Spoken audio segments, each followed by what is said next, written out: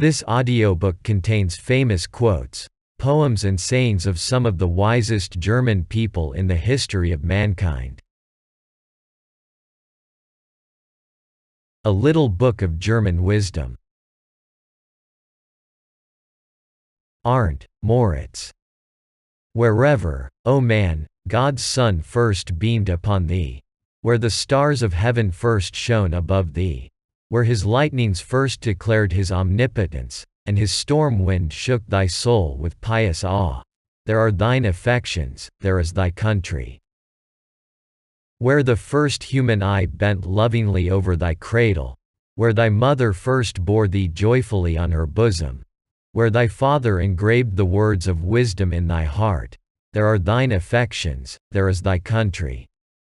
And though it be among bare rocks and desert islands, and though poverty and care dwell there with thee, thou must love that land forever, for thou art man, and thou canst not forget it, but it must abide in thine inmost heart.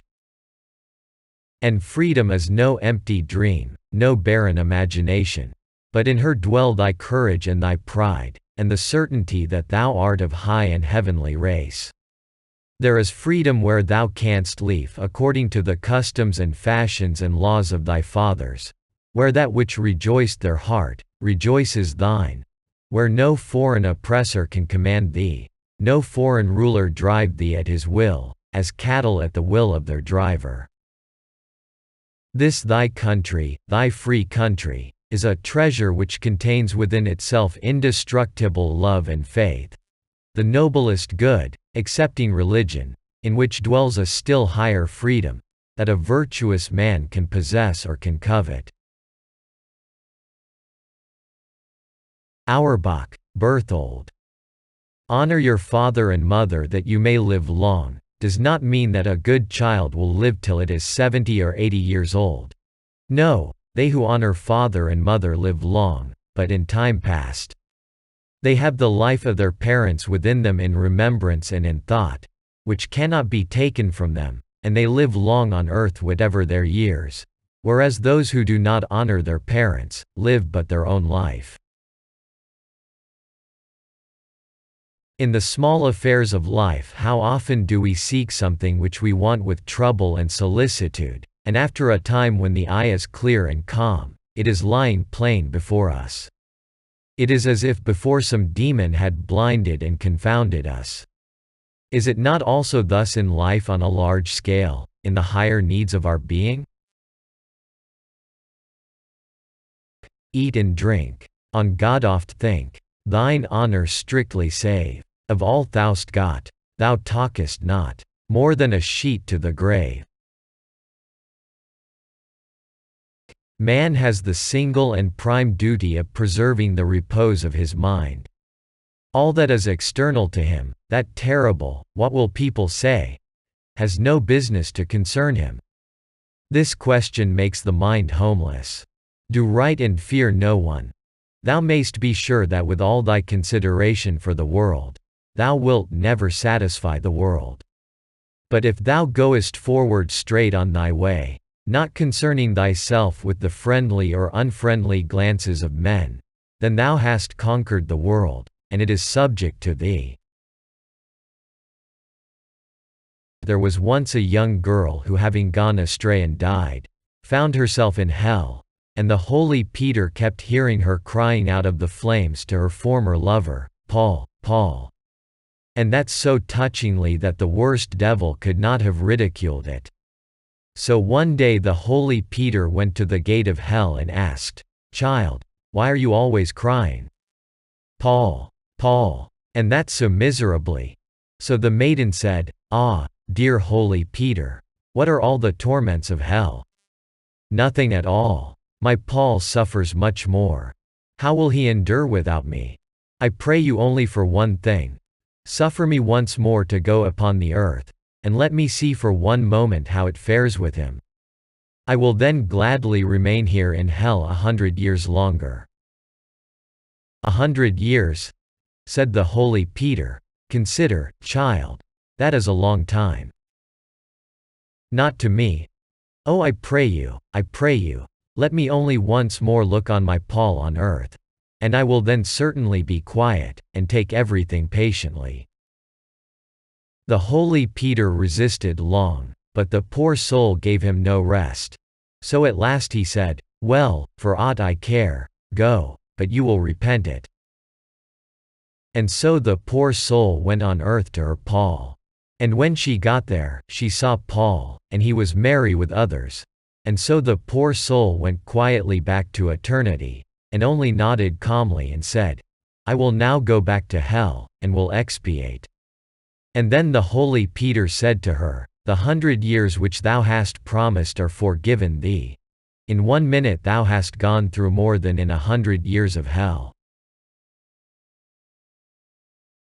Solitude with happy cheering reflections must be peaceful and blessed. It is a solitude like that of the tree which shoots down its roots through the sappy earth to some fresh stream in the valley. But solitude with sad shadowy reflections is the solitude of the tree, whose roots ever strike against rocks. It is obliged to pass over them with its roots to twine around them, and to bear forever a heavy stone in the heart of its fibers. There is a childhood of the soul. I feel it in the grandmother with all her solid experience. Oh, could I but gain this childlikeness! But has not he who seeks it forever lost it? Love in the higher classes is perhaps greater, more full of energy and depth, and has more in it of all that belongs to passion. But fidelity, this warm-hearted and steady endurance, this seems to me greater among the peasantry. One learns fidelity by work. The people live entirely without art. Plastic art, dramatic art, the higher style of music, literature, none of these exist for the people. All that they have to bring before them, the other life above the trivial things of time, is the church. And the best thing in the church is the poetry it has in it. Now I understand why in the Bible the rainbow is designated as a token of peace after the deluge. The 7 colors are not really there. They only appear to the eye of him who receives the broken rays at the right visual angle. Rest and peace are not to be gained by force. They are pure gifts from the heaven within us, rain clouds and sunshine meeting in our tears and smiles. He who obeys the law of nature alone, and persuades himself that he is doing right, is a denier of humanity. He denies that there is a history of the human race, of which he alone is not the only representative, but which was before him and is without him. Besser. It is hard indeed to make a pother that Eve poor Adam overthrew, for what he did to please the mother we daily for the daughters do. Adam lay down and slept, and from his side a woman in her magic beauty rose. Dazzled and charmed he called that woman bride, and his first sleep became his last repose. Bodenstedt, Friedrich. Over time's dark skies, as he onward flies. When life's bright day sets before us, remembrances sweet, like stars, arise. They tell us night is come over us. Shall one complain of the beautiful light of heaven because the bat cannot abide the sun ray? Rather let 1,000 eyes of bats be blinded, than that the sun should on their account be darkened. Money in the hand of a beggar is as constant as patience in the head of a lover, and water in a sieve. A newly planted tree may be easily pulled again out of the earth by a strong man. But if the tree has stood long, and struck its roots deep, even a team of horses shall be unable to tear it from the soil. Born, Ludwig. Pythagoras offered a hecatomb of oxen when he discovered the 47th proposition of Euclid. Since then every ox trembles when a new truth is discovered. Claudius, Matthias. No man can say of me with a shadow of truth that I am a philosopher. But I never go through the forest without thinking who makes the flowers grow, and then a faint and distant notion of a great unknown one comes over me, and so reverently, yet so joyfully does my heart thrill, that I could wager that I am then thinking of God. Eckhart, Meister. Man is the climax of the material creation. In him it has reached its goal. He is set between time and eternity, between the world and God. Other creatures may be said to be God's footprints, but the soul of man is the image of God. The soul is the formative principle of the body, and as such, is in every limb alike. The word soul attaches to this principle, in so far as it gives life to the body. The word spirit applies to it in so far as it is above the temporal and natural. As the soul is the life of the body, so is God the life of the soul. As the soul is diffused through the limbs of the body, so is God diffused through the faculties of the soul. God is the formative principle of the soul and is the soul of souls. God has made nothing which resembles him except the soul. Just as man can assign no form to God, so he can assign no form to the soul. As God himself is immortal, so has he created the soul immortal. The body is in the soul, not the soul in the body, just as the vessel contains the wine, not the wine the vessel. In itself the soul is free from the body, and from all earthly things. An injury in a bodily organ is not an injury to the soul. On the other hand, the imaginations of the soul have more effect on the body than any doctor and his medicine. Therefore we see doctors go about in fine raiment as that stimulates their patients' trust in them, and that trust helps the patient more than anything. The soul's likeness to God resides not in its powers, but in its essence, in which God is immediately present. This is the spark of the soul, which is an image of the divine nature which strives against everything that is not of God and always yearns to God, even in hell. It is the link which unites God and man. According to this, its fundamental principle, the soul is simple, whole, undivided, and diffused throughout the body. Therefore God has caused the soul to resemble himself that it might be over all things, outside all things, and yet remain in itself undivided. Just as God cannot be described by names and words, so the soul cannot be described by forms or images. Man's intellect can never arrive at understanding what the soul really is.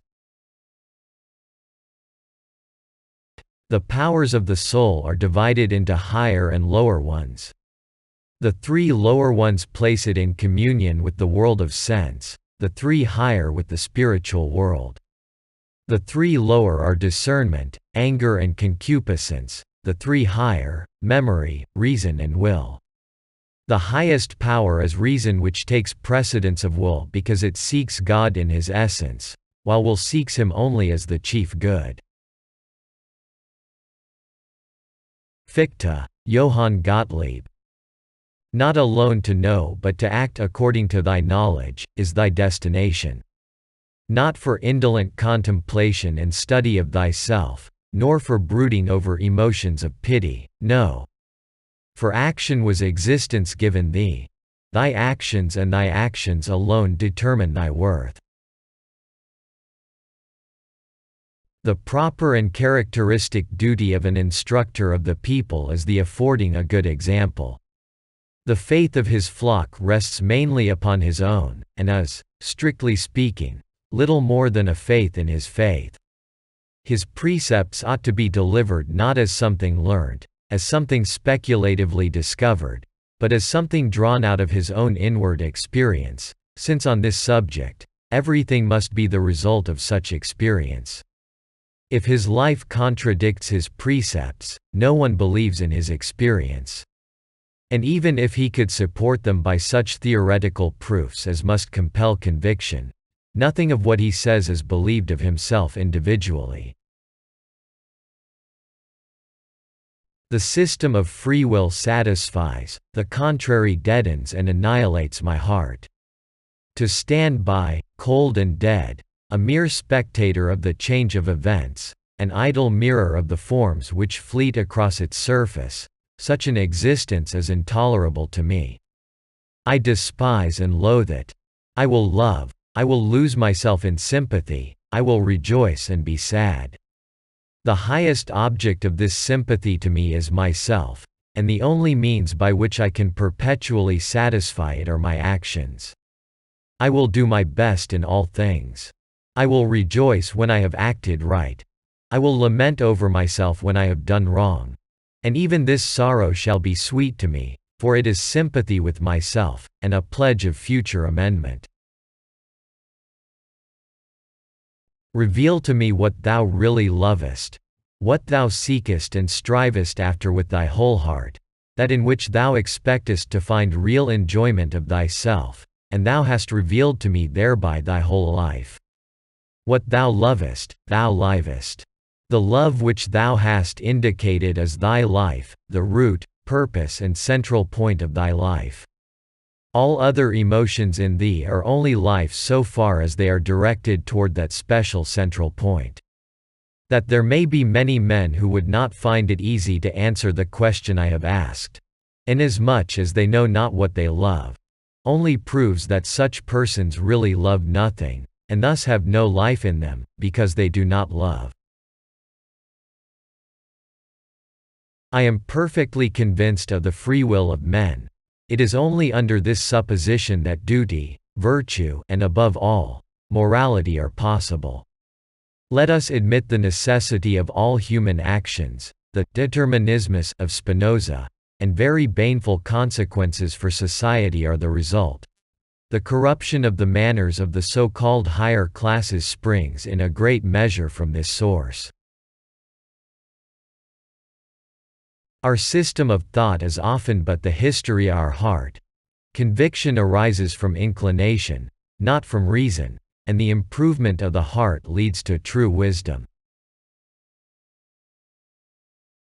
When my heart is closed to all earthly desires, the universe appears to my eye in a glorified aspect.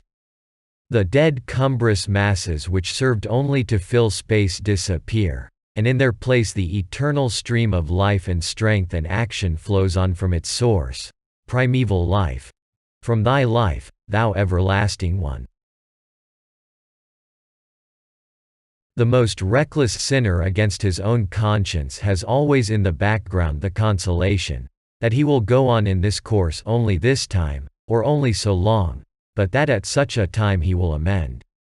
We may be assured that we do not stand clear with our own consciences as long as we determine or project, or even hold it possible, at some future time to alter our course of action.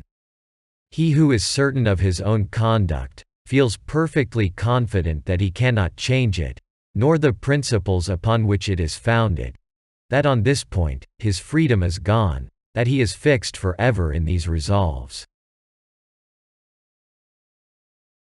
It is a mistake to say that it is doubtful whether there is a God or not.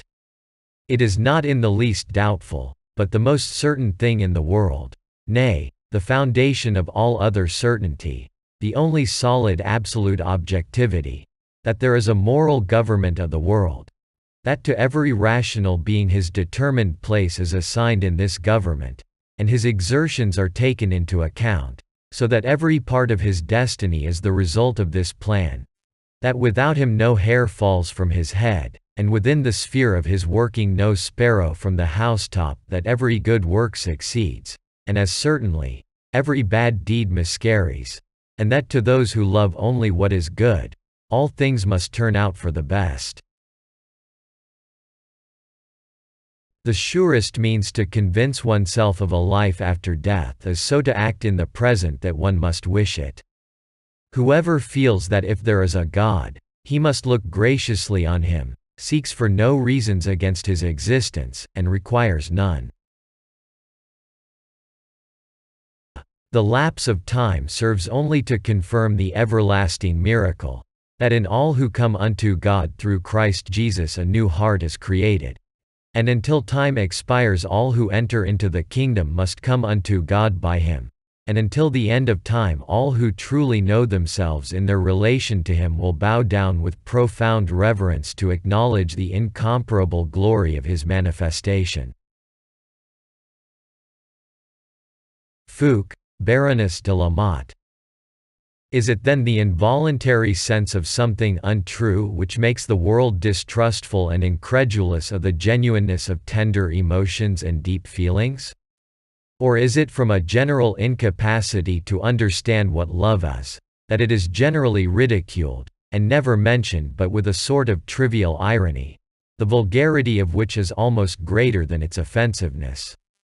The answer I leave. At all events there is nothing which so cramps every flight of the soul, as the mocking doubt of all that is unusual and elevated. This necessarily begets falsehood or, what is as bad, that hard pride which contemns public opinion. Offended earnestness which can never tolerate or forgive frivolous and empty jests, avenges itself on folly and inanity by assuming an attitude of haughty defiance. Women know not their own power. They know not how and whence they can elevate existence. They commonly know it not even in detail, though they might, it would seem, observe how powerfully one single intelligent glance of sympathy, the silent accompaniment and completion of half-formed thoughts, may act on the general direction of the mind and character. How the conviction of being understood and appreciated gives wings to thoughts and eagle pinions to exertions. What it is to be able to look forward to praise and honor as a reward for every victory over unworthy desires. There are eyes which need only to look up, to touch every chord of a breast choked by the stifling atmosphere of stiff and stagnant society, and to call forth tones which might become the accompanying music of a life. How many have known and forgotten instances of such awakening? Why do women present an attitude of cold fashionableness to a world which they might win by their sweetness and inspire by their virtue? Their light footsteps ought to touch the earth only to mark the track which leads to heaven. Freiligrath, Ferdinand. Oh, love while love is left to thee. Oh, love while love is yet thine own. The hour will come when bitterly thou'lt mourn by silent graves alone. Unheard, unheeded then, alas! Kneeling, thou'lt hide thy streaming eyes, amid the long damp churchyard grass, where, cold and low, thy loved one lies. And murmur, oh, look down on me, mourning my causeless anger still, forgive my hasty word to thee. O God! I did not mean it ill. He hears not now thy voice to bless, in vain thine arms are flung to heaven. And, hushed the loved lips' fond caress, it answers not, I have forgiven. Oh, love while love is left to thee. Oh, love while love is yet thine own. The hour will come when bitterly thou'lt mourn by silent graves alone. Weapon-like, this ever-wounding wind, striketh sharp upon the sandful shore, so fierce thought assails a troubled mind, ever, ever, evermore. Darkly unto past and coming years, man's deep heart is linked by mystic bands. Marvel not then if his dreams and fears be a myriad, like the sands. Garve, Christian. Thought or intelligence is the light, the sun of the universe.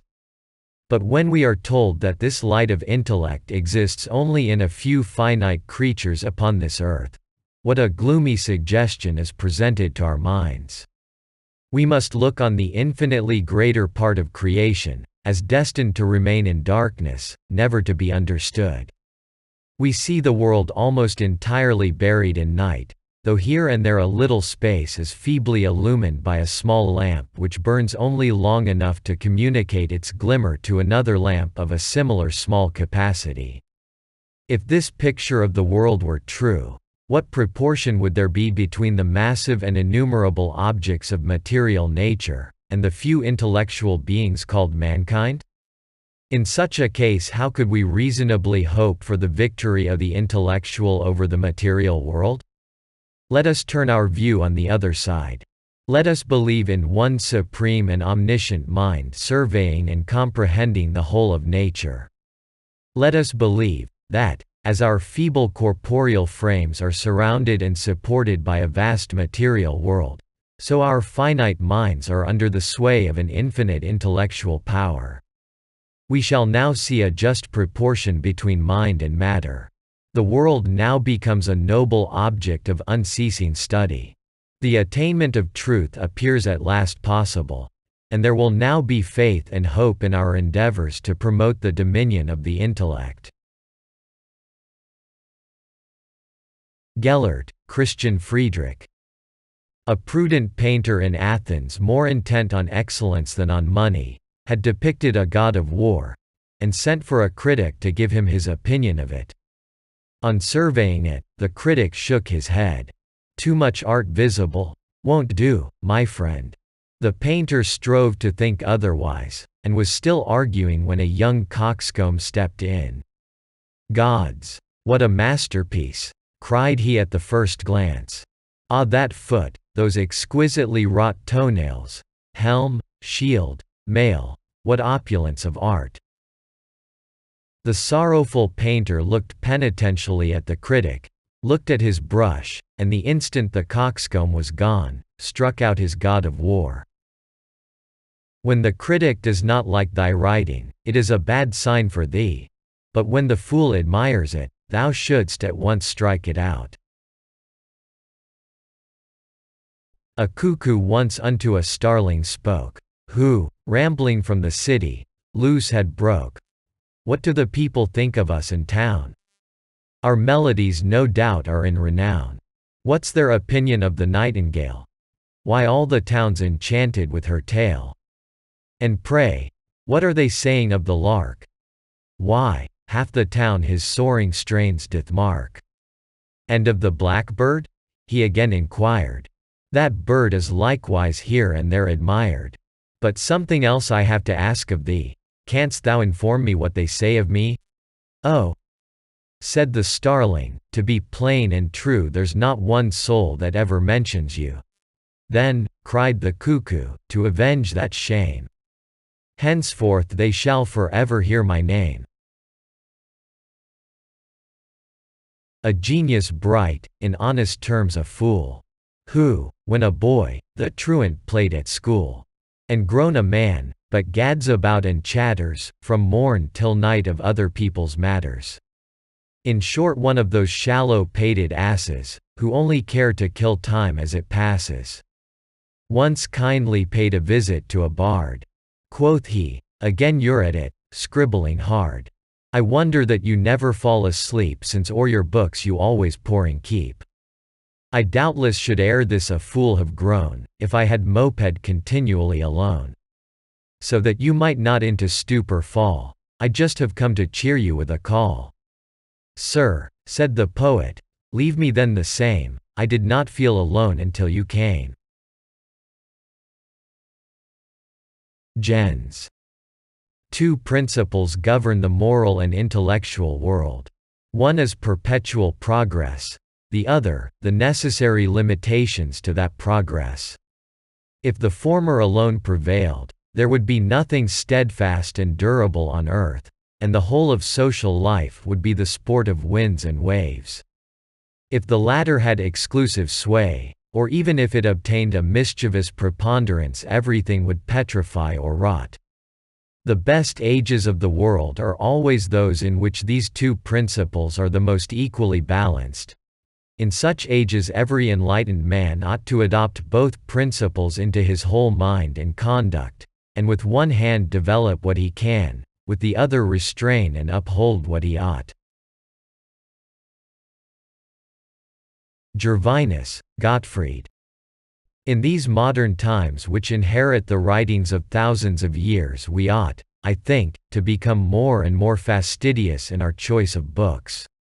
As our time becomes scanty in proportion to the demands made upon it, it becomes us to take care that the hours of study are devoted to the works most suitable to improve and refine our minds. Why should we tolerate base productions when there are works of excellence numerous enough to occupy the longest and most studious life? Literature and the fine arts require the services of honest and severe criticism, for as persons of independent taste and judgment are few, if these neglect to distinguish between good and bad productions, public taste may become gradually but entirely depraved. Goethe, J. W. von. The greatest genius will never be worth much if he pretends to draw exclusively from his own resources. What is genius but the faculty of seizing and turning to account everything that strikes us, of coordinating and breathing life into all the materials that present themselves, of taking here marble, there brass, and building a lasting monument with them? What should I be? What would remain to me, if this art of appropriation were considered as derogatory to genius? What have I done? I have collected and turned to account all that I have seen, heard, observed. I have put in requisition the works of nature and of man. Every one of my writings has been furnished to me by 1,000 different persons, 1,000 different things. The learned and the ignorant, the wise and the foolish, infancy and age have come in turn, generally without having the least suspicion of it, to bring me the offering of their thoughts, their faculties, their experience. Often they have sowed the harvest I have reaped. My work is that of an aggregation of beings taken from the whole of nature. It bears the name of Goethe. This is the prerogative of the noblest natures, that their departure to higher regions exercises a no less blessed influence than did their abode on earth. That they lighten us from above like stars by which to steer our course, often interrupted by storms. That those to whom we turned in life as the beneficent, the helpful, now attract our longing as the perfected, the blessed. Nothing of the transitory. Be it as it may, we are here that we may immortalize ourselves. An observant well-wisher has very soon cause to remark that the deep-felt complacency of youth suddenly fails, that mourning over vanished joys, regret for the lost, longing for the unknown, the unfound, the unattainable, discontent, invectives against hindrances of all kinds, struggles against jealousy, envy and persecution trouble the clear spring, and thus we see the joyous company break up and become joyless misanthropic hermits. How difficult is it to make it intelligible to talent of every kind and degree that the muse is a willing and delightful companion on the journey of life, but in no wise a safe guide. Time is incalculably long, and every day is a vessel into which very much may be poured, if one will really fill it up. Care is taken that trees do not grow into the sky. Girls we love for what they are, young men for what they promise to be. All the productivity of the highest art, every important aperçu, every invention, every great thought which is fruitful in results, stands in no man's power, and is exalted above all earthly ability. Man must look on such things as an unhoped-for gift from above, as the pure offspring of God, which he must receive and honor with joyful gratitude. In such cases man is often to be regarded as an instrument, as a vessel found worthy to receive a divine influence. What is the best government? That which teaches us to govern ourselves. The fine emotions whence our lives we mold, grow in the earthly tumult dumb and cold. If hopeful fancy once in daring flight, her longings to the infinite expanded. Yet now a narrow space contents her quite, since time's wild waves so many a fortune stranded. My worthy friend, grey are all theories, and green alone life's golden tree. The period of doubt is past. Every one now would as soon think of doubting his own existence as that of God.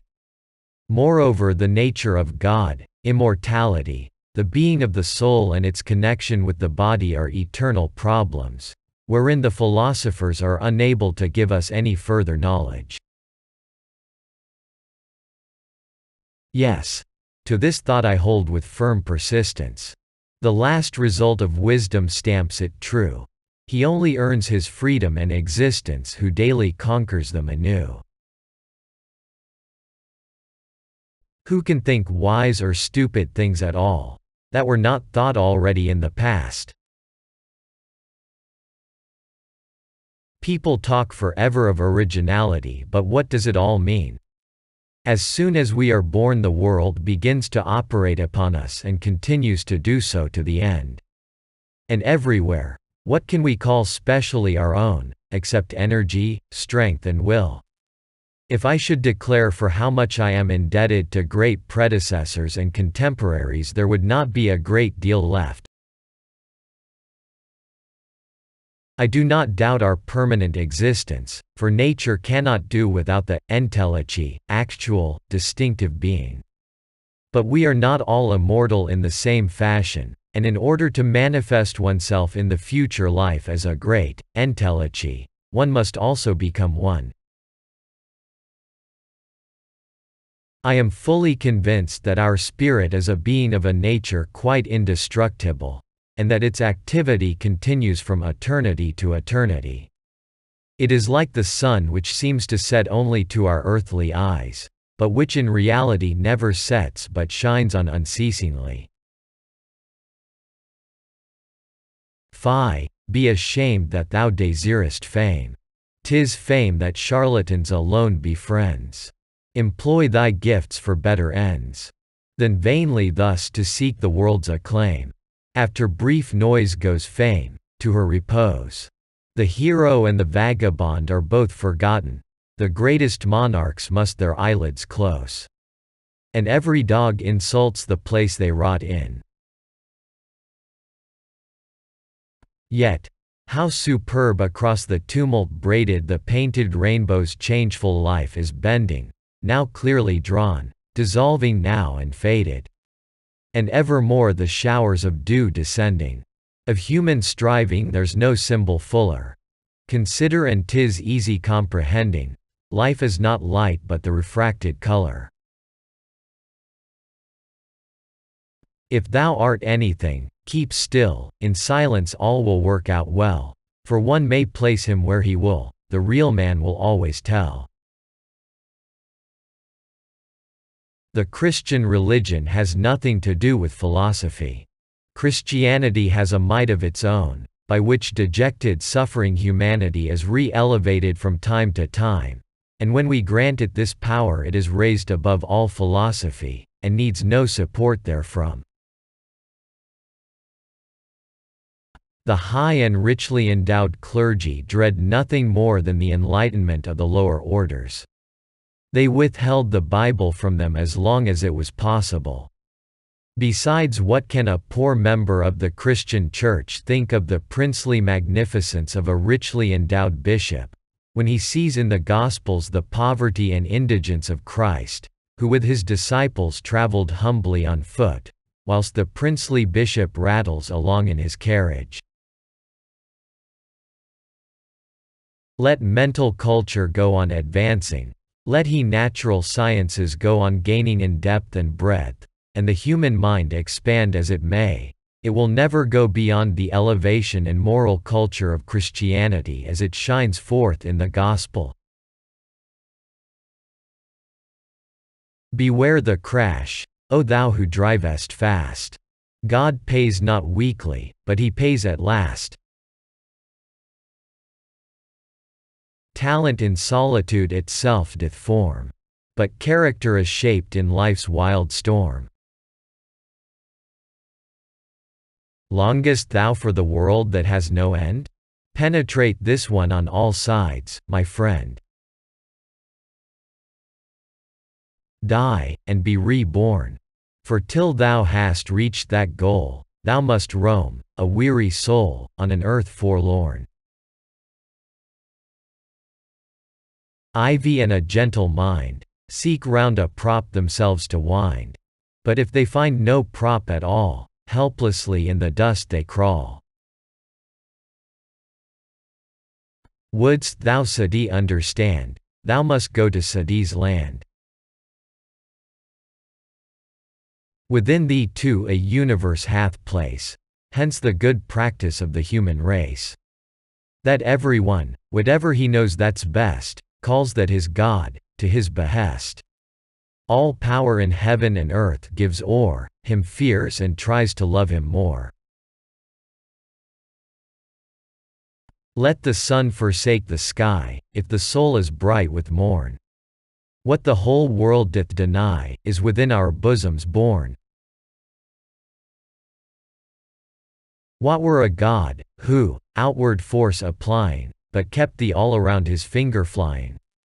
He from within lives through all nature rather, nature and spirit fostering each other, so that what in him lives and moves and is, still feels his power, and owns itself still his.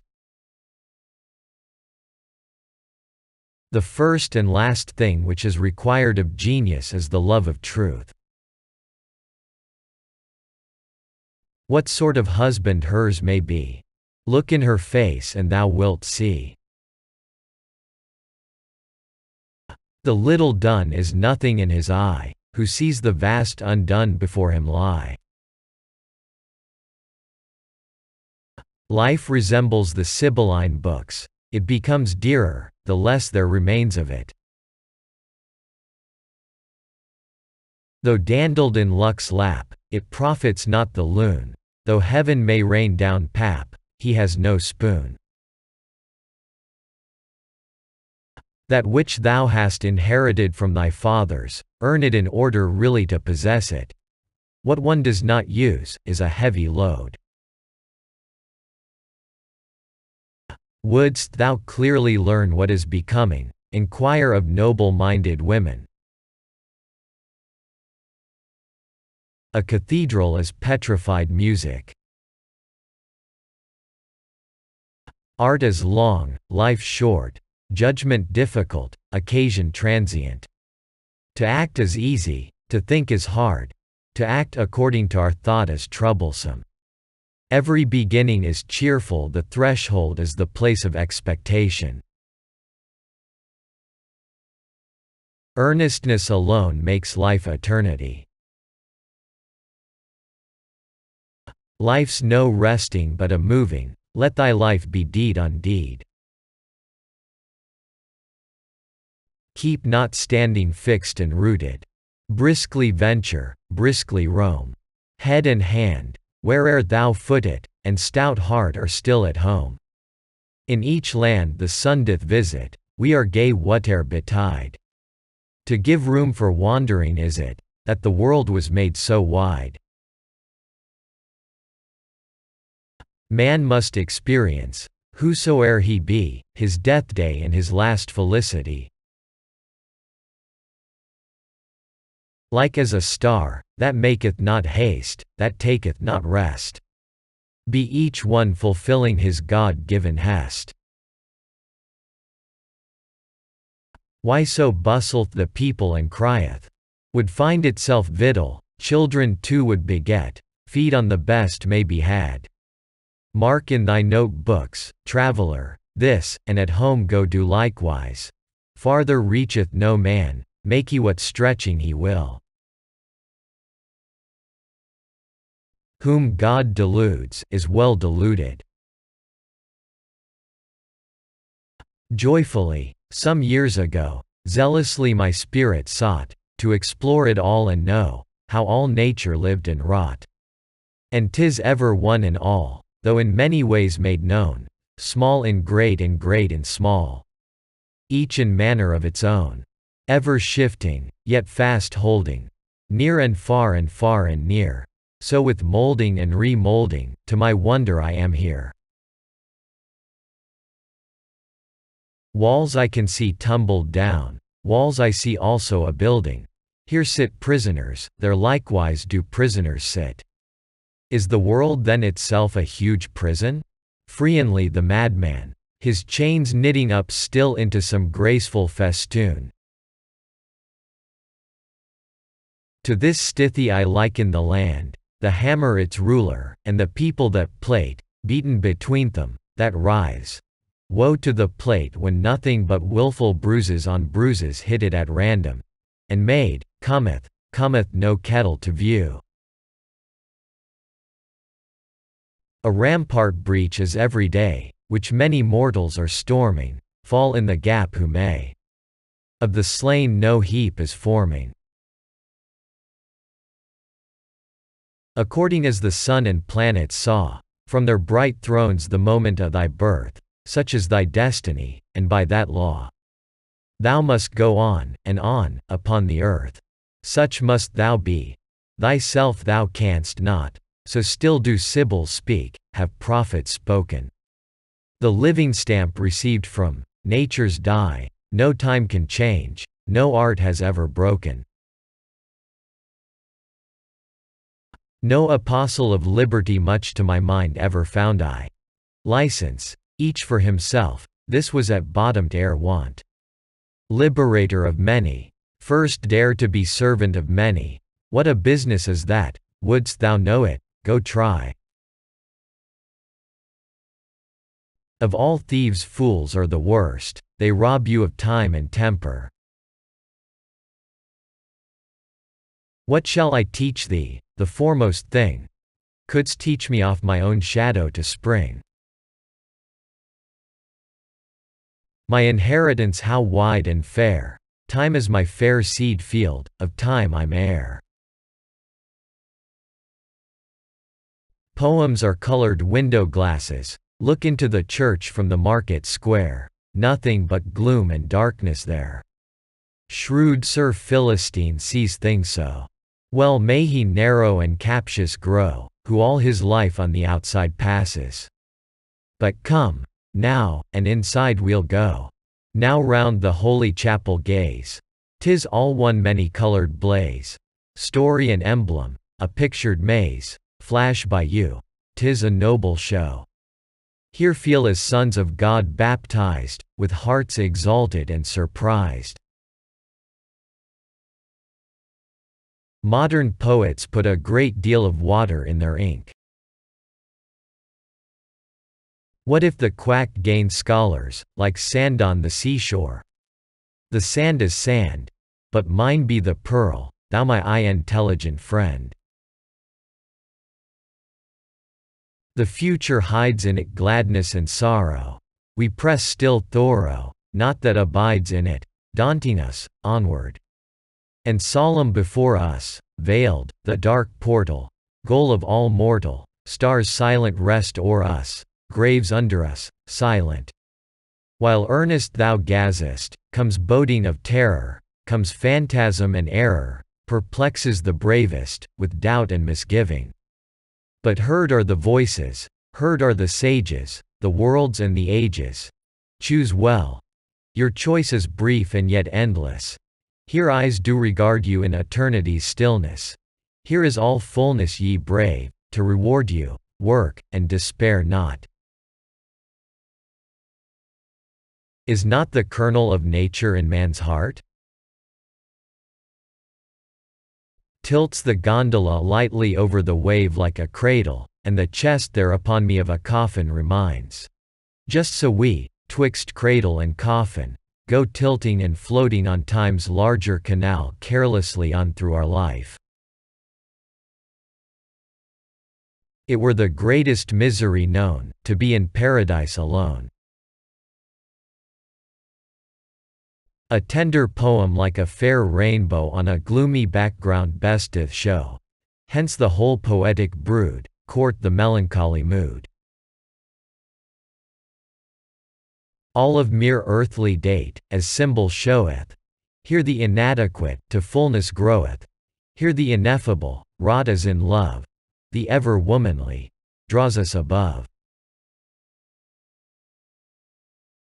Who never ate his bread in sorrow, who never spent the darksome hours, weeping and watching for the morrow, he knows you not, ye unseen powers. Wouldst know if blackberries taste well? Ask boys and blackbirds, they can tell.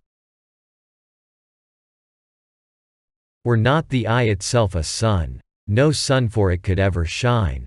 By nothing godlike could the heart be won, were not the heart itself divine. Wealth gone, something gone, must bend to the oar, and earn thee some more. Honor gone, much gone, must go and gain glory, then idling gossips will alter their story. Courage gone, all's gone, better never have been born. One thing will not do for all, each one take what he can carry, each one see where he will tarry, and who stands that he don't fall. What shapest thou here at the world? 'Tis shapen long ago, the Maker shaped it, he thought it best even so. Thy lot is appointed, go follow its best, thy journey's begun, thou must move and not rest. For sorrow and care cannot alter thy case, and running, not raging will win thee the race. That children know not what they want, all tutors and philosophers have long been agreed. But that full-grown men as well as children stagger to and fro along this earth like these, not knowing whence they come or whither they go, aiming just as little after true objects, governed just as well by biscuit, cake and birch rods. This is what no one likes to believe, and yet it seems to me, the fact is lying under our very nose. Well-formed healthy children, said the three, bring much into the world along with them. Nature has given each what he requires for time and duration. To unfold this is our duty. Often it unfolds itself better of its own accord. One thing there is, however, which no child brings into the world with him, and yet it is on this one thing that all depends for making man in every point a man. If you can discover it yourself, speak it out. Wilhelm thought a little while, then shook his head. The three, after a suitable pause, exclaimed, "Reverence." Wilhelm seemed to hesitate. "Reverence," cried they a second time, "all want it, perhaps yourself. For the distant still thou yearnest, and behold the good's anear. If to use the good thou learnest, trust thou'lt always find it here." We may say that the Christian religion, having once appeared, cannot again vanish. Having once assumed its divine shape, can be subject to no dissolution. When I for lack of patience sink, of patient Mother Earth I think, who they say doth daily spin, round and round, year out, year in. Am I then for aught else put here? I follow my Lady Mother dear.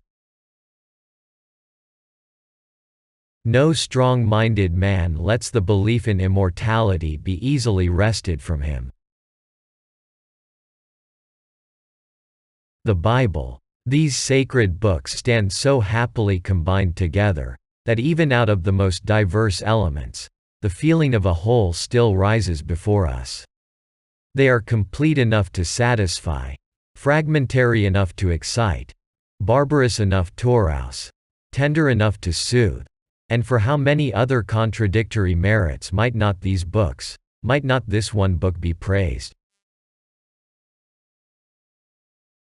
What can man attain in life beyond this, that God nature should reveal itself to him? O my close, tight-fisted brother, none will help thee, that believe. For one hand must wash the other, he must give who would receive. Good society have I seen. They call it good, whenever there is not in it the material for the smallest of poems. Hate not the poor philanthropists with their precautions and conditions, for one need pray diligently to retain, amid such bitter experience, the goodwill, courage, and levity of youth, which are the main ingredients of benevolence. And it is more than a benefit which God bestows when He calls us, who can so seldom do anything to lighten the burden of one truly wretched. Dreamers find pupils enough, they flatter the weakness of thousands, while the intelligent man counts his disciples by tens. Poor indeed are the pictures famous for miracle working. Art in its loftiest forms never can be prized by the mob. You must not deceive the mob because you see the mob as wild and foolish. Be only upright with them, and you will gradually train them to be men. When a great man has a dark corner in him, it is terribly dark. The soul of man is like the water. From heaven it cometh, to heaven it mounteth, and thence at once must back to earth, forever changing. Wind is the water's amorous wooer. Wind from its depths upheaves the wild waves. Soul of a mortal, how like thou to water! Fate of a mortal, how like to the wind! A revolution is always the fault of the government, never of the people. The mass can be compelled by mass alone. Each one at length seeks out what is his own. Bring much, and every one is sure to find, from out your nosegay something to his mind. Feeling is all in all. Name is sound and smoke, clouding the glow of heaven. Whatever frees the intellect, without at the same time giving us command over ourselves, is pernicious. Only within the circle of law can there be true freedom. Let mental culture go on advancing, let science go on gaining in depth and breadth, and the human intellect expand as it may, it will never go beyond the elevation and moral culture of Christianity as it shines forth in the Gospels. It is not necessary to travel round the world in order to discover that the sky is blue. As to the value of conversions, God alone can judge. God alone can know how wide are the steps which the soul has to take before it can approach to a community with Him, to the dwelling of the perfect, or to the intercourse and friendship of higher natures. It is only necessary to grow old, to become more indulgent. I see no fault committed that I have not committed myself. Man must believe in immortality. This belief corresponds with the wants of his nature. To me, the eternal existence of my soul is proved from my need of activity. If I work incessantly till my death, nature is pledged to give me another form of being when the present can no longer sustain my spirit. The finest hair casts a shadow. Let us not dream that reason can ever be popular. Passions, emotions, may be made popular, but reason remains ever the property of an elect few. While we are children, we are sensualists. Idealists when we love, and attribute to the beloved object qualities which she does not possess. Love wavers. We doubt her fidelity and are skeptics before we think of it. The rest of life is indifferent. We let it go as it will, and end like the Indian philosophers with quietism. Fame is no despicable matter. Napoleon, for the sake of a great name, broke in pieces almost half a world.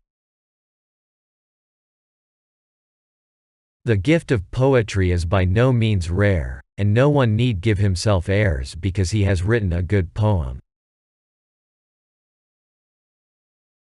He who would write prose must have something to say, but he who has nothing to say can make verses and rhymes.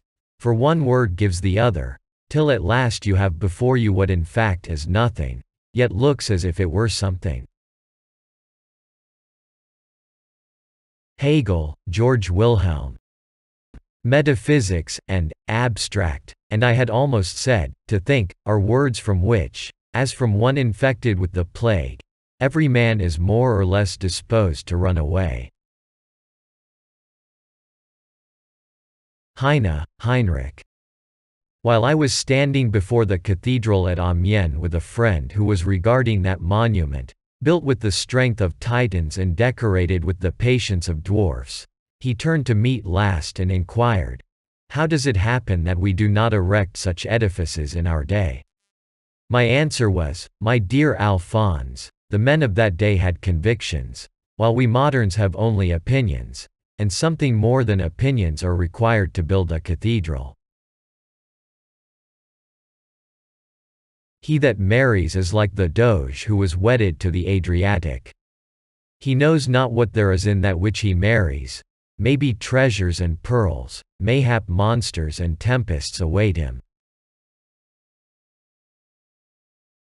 It is a plain old book, modest as nature itself, and as simple too, unpretending work-day appearance like the sun that warms or the bread that nourishes us. A book that looks on us as trustfully and benignantly as the old grandmother, who, with tremulous lips and glasses on her nose, reads in it every day. And the name of this book is simply the Bible. It is indeed justly called Holy Writ. He that has lost his God can there find him again, and toward him who never knew him, it wafts the spirit and the breath of the divine word. The Jews, who are well versed in valuables, well knew what they were about, when, at the burning of the Second Temple, they left the golden and silver vessels of sacrifice, the candlesticks and lamps and even the richly jeweled breastplate of the high priest behind them, and only saved the Bible. Literary history is the great morgue, where all seek the dead ones whom they love, or to whom they are related. They will pardon thee everything. They will pardon thy riches. They will pardon thy high birth. They will pardon thy handsome figure. They will even pardon thy talent. But to genius men are inexorable. Therefore is the history of great men always a martyr legend. The Englishman loves liberty like his lawful wife. The Frenchman loves her like his mistress. The German loves her like his old grandmother.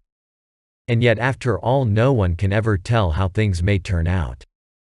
The grumpy Englishman in an ill temper with his wife is capable some day of putting a rope round her neck and taking her to be sold at Smithfield. The inconstant Frenchman may become unfaithful to his adored mistress and be seen fluttering about the Palais Royal after another. But the German will never quite abandon his old grandmother. He will always keep for her a nook by the chimney corner, where she can tell her fairy stories to the listening children. From the moment that religion seeks aid from philosophy, her downfall is assured. While trying to defend herself, she only makes matters worse.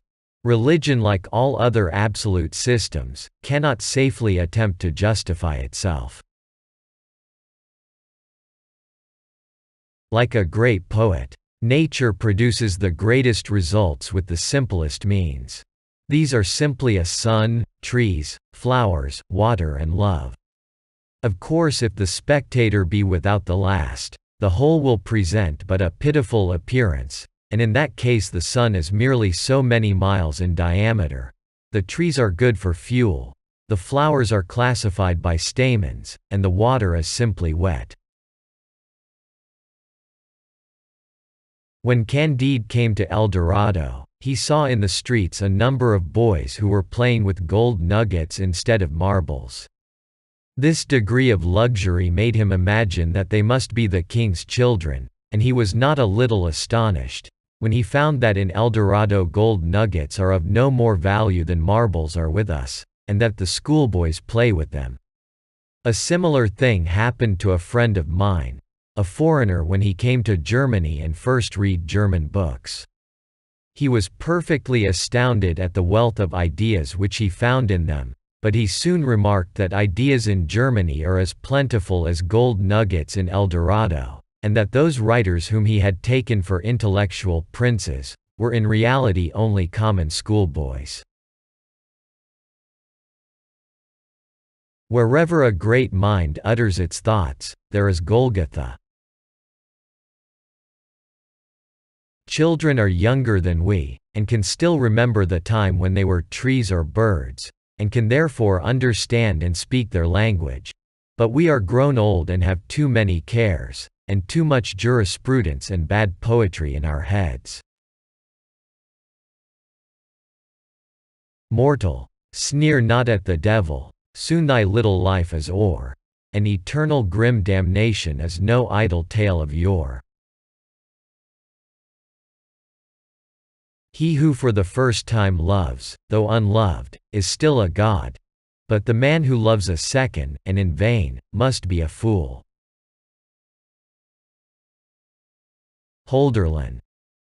Alas! The multitude are pleased with what is current in the market, and the bondman honors only the man of power. Those only believe in the godlike, who are themselves what they believe.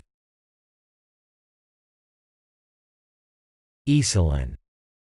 One solitary philosopher may be great, virtuous and happy in the depth of poverty, but not a whole people. Jacobi, Friedrich Heinrich. The essence of reason consists in self-perception. It returns into self. That which it perceives, so far as it is conditioned by sense, it calls nature. That which it perceives so far as it is not conditioned by sense, it calls the divine being. Peace is the masterpiece of reason, says Johann Müller. This is true not only in regard to civil polity, but in every regard. What have not men tried and applied in order to guarantee to each other reciprocally their identity, the being and enduring of their I? All civil order has this for its first and last object, that the will of today may be valid also tomorrow. Hence religion has been held so sacred among all nations. They fixed by means of it the changeableness of their nature. As a countenance is made beautiful by the soul shining through it, so the world is beautiful by the shining through it of a God. Nothing terrifies man so much, nothing brings such gloom over his spirit as when to his apprehension God vanishes out of nature, as when God hides his face from him, as when design, wisdom, goodness do not appear to rule in nature, but only blind necessity or senseless chance. Without religion whither will ye flee for safety in a world full of death, full of pains, full of warring passions? Wherever ye flee, injustice and wickedness are the stronger. What comfort, therefore, unless the spirit can lift itself up to something unchangeable, to something eternal? Everywhere man must help himself with something. One grasps at honor, another at pleasure, and destroys his inner life. Religion only can purify and deliver it. Man is unceasingly employed in raising himself from the stuff to the form, from the actual to the possible, from the world to God. It is impossible to be a hero in anything unless one is first a hero in faith. A man of his word, and a man of honor are synonymous terms. He who can embrace a purpose and persist in it, who can act from a resolve, unsupported by present inclination, nay even in opposition to present inclination, emotion or passion, of him we say, he has character, he is a man. We despise the man who is always only what things, accidents, circumstances make of him, the fickle, the inconstant, the wavering. We honor him who can resist objects and the impressions which they make upon him, who knows how to maintain his self in the face of them, who lets himself be instructed but not changed by them. Have not all virtues sprung up before they had either name or precept? The book of life must be written before an index can be affixed to it. Our moral philosophies are such indexes made after the book, and they are generally made by men who understand nothing of the book. Life is not a particular form of body, but the body is a particular form of life. The body relates to the soul as the word to the thought.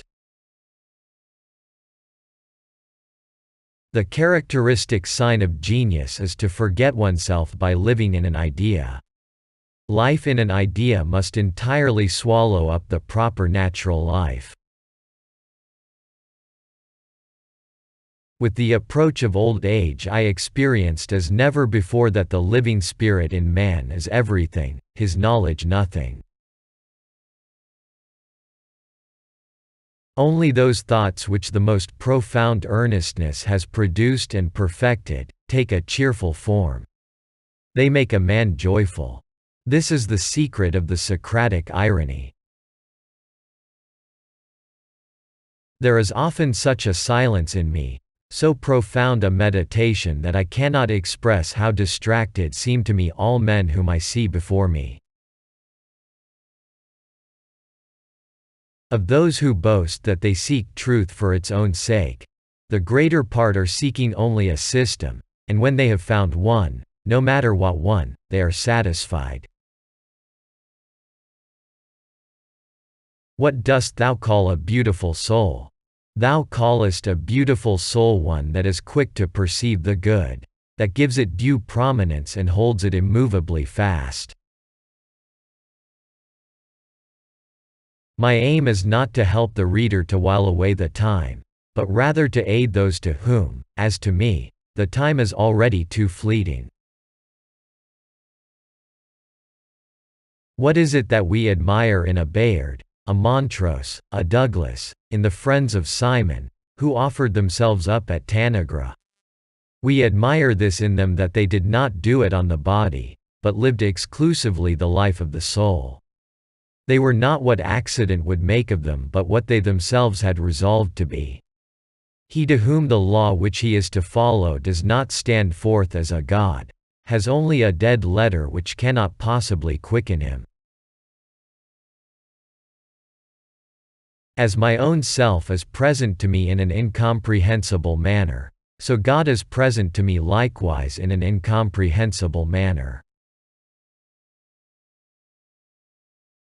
Philosophy is an internal life. By means so true philosophy, the soul becomes still, and at last, devout.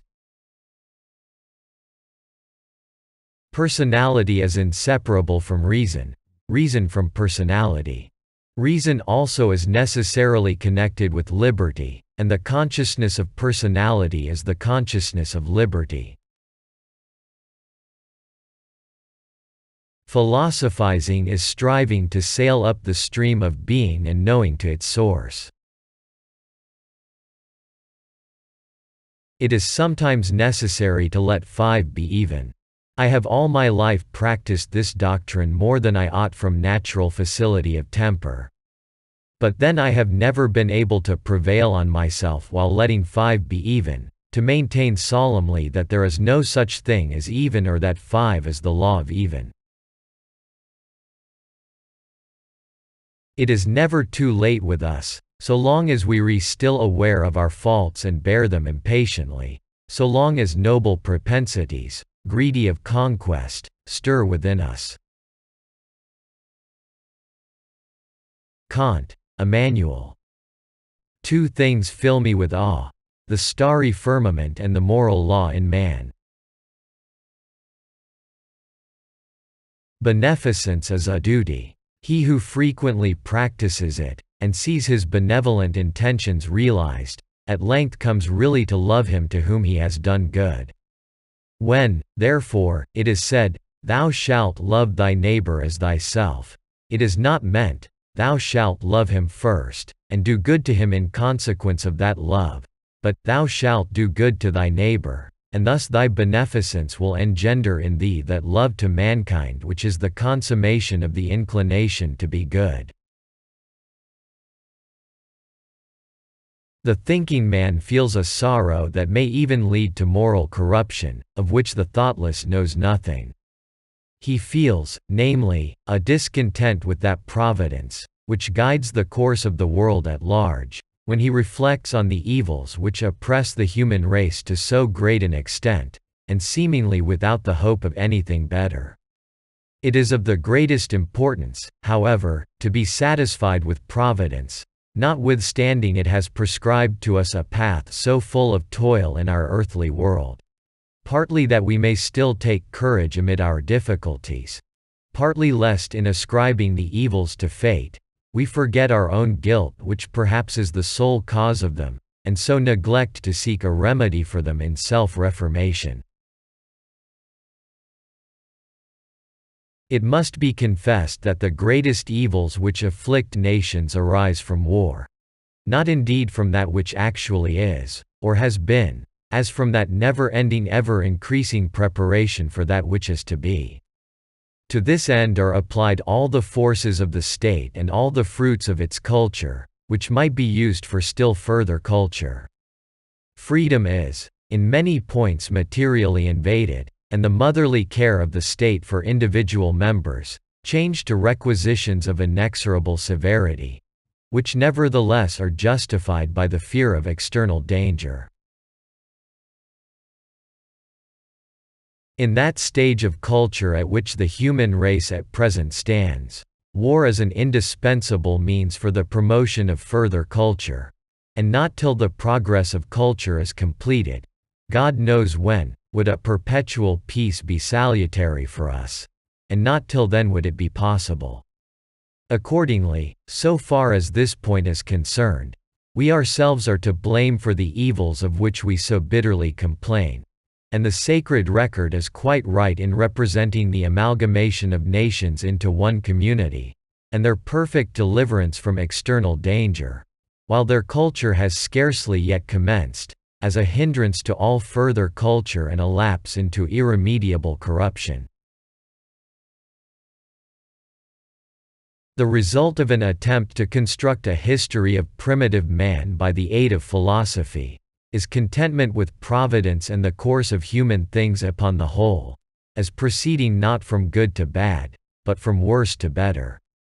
To this process everyone for his part is called upon by nature herself, to contribute according to his power. Enthusiasm is always connected with the senses, whatever be the object that excites it. The true strength of virtue is serenity of mind combined with a deliberate and steadfast determination to execute her laws. That is the healthful condition of the moral life. On the other hand, enthusiasm, even when excited by representations of goodness, is a brilliant but feverish glow which leaves only exhaustion and languor behind. At the termination of a war and the signing of a treaty of peace, it might not be unfitting that the proclamation of a day of thanksgiving should be immediately followed by one of fast and penitence, wherein to implore pardon of heaven for the grievous sin which the race of man is continually committing, inasmuch as no nation will submit to any legal restraint or agreement in relation to other nations, but, proud of its independence, chooses rather to resort to the barbarian expedient of war, by which that which is sought, viz. The right of each nation, can never in any case be ascertained. Lavater, Johann Caspar. Among the dying I have observed some who have been the reverse of noble or great during life, who some hours or perhaps some moments before their death have shown an inexpressible ennobling of the countenance. Everybody saw a new man. Coloring, drawing and grace, all was new, all bright as the morning. The most inattentive saw, the most insensible felt the image of God. I saw it break forth and shine through the ruins of corruption, was obliged to turn aside in silence and adore. Every incarnated soul which is liberated by the death of the body from the fetters of matter will appear such as it is in reality. All the seductions and allurements which had prevented it from fathoming its own nature, from learning its own strength and weakness, will disappear, and the soul will feel an irresistible inner attraction to souls similar to itself and an impulse to remove itself from those which are alien to it. Its own inner weight, as though obedient to the law of gravity, will carry the soul into fathomless abysses, so at least it will seem to it.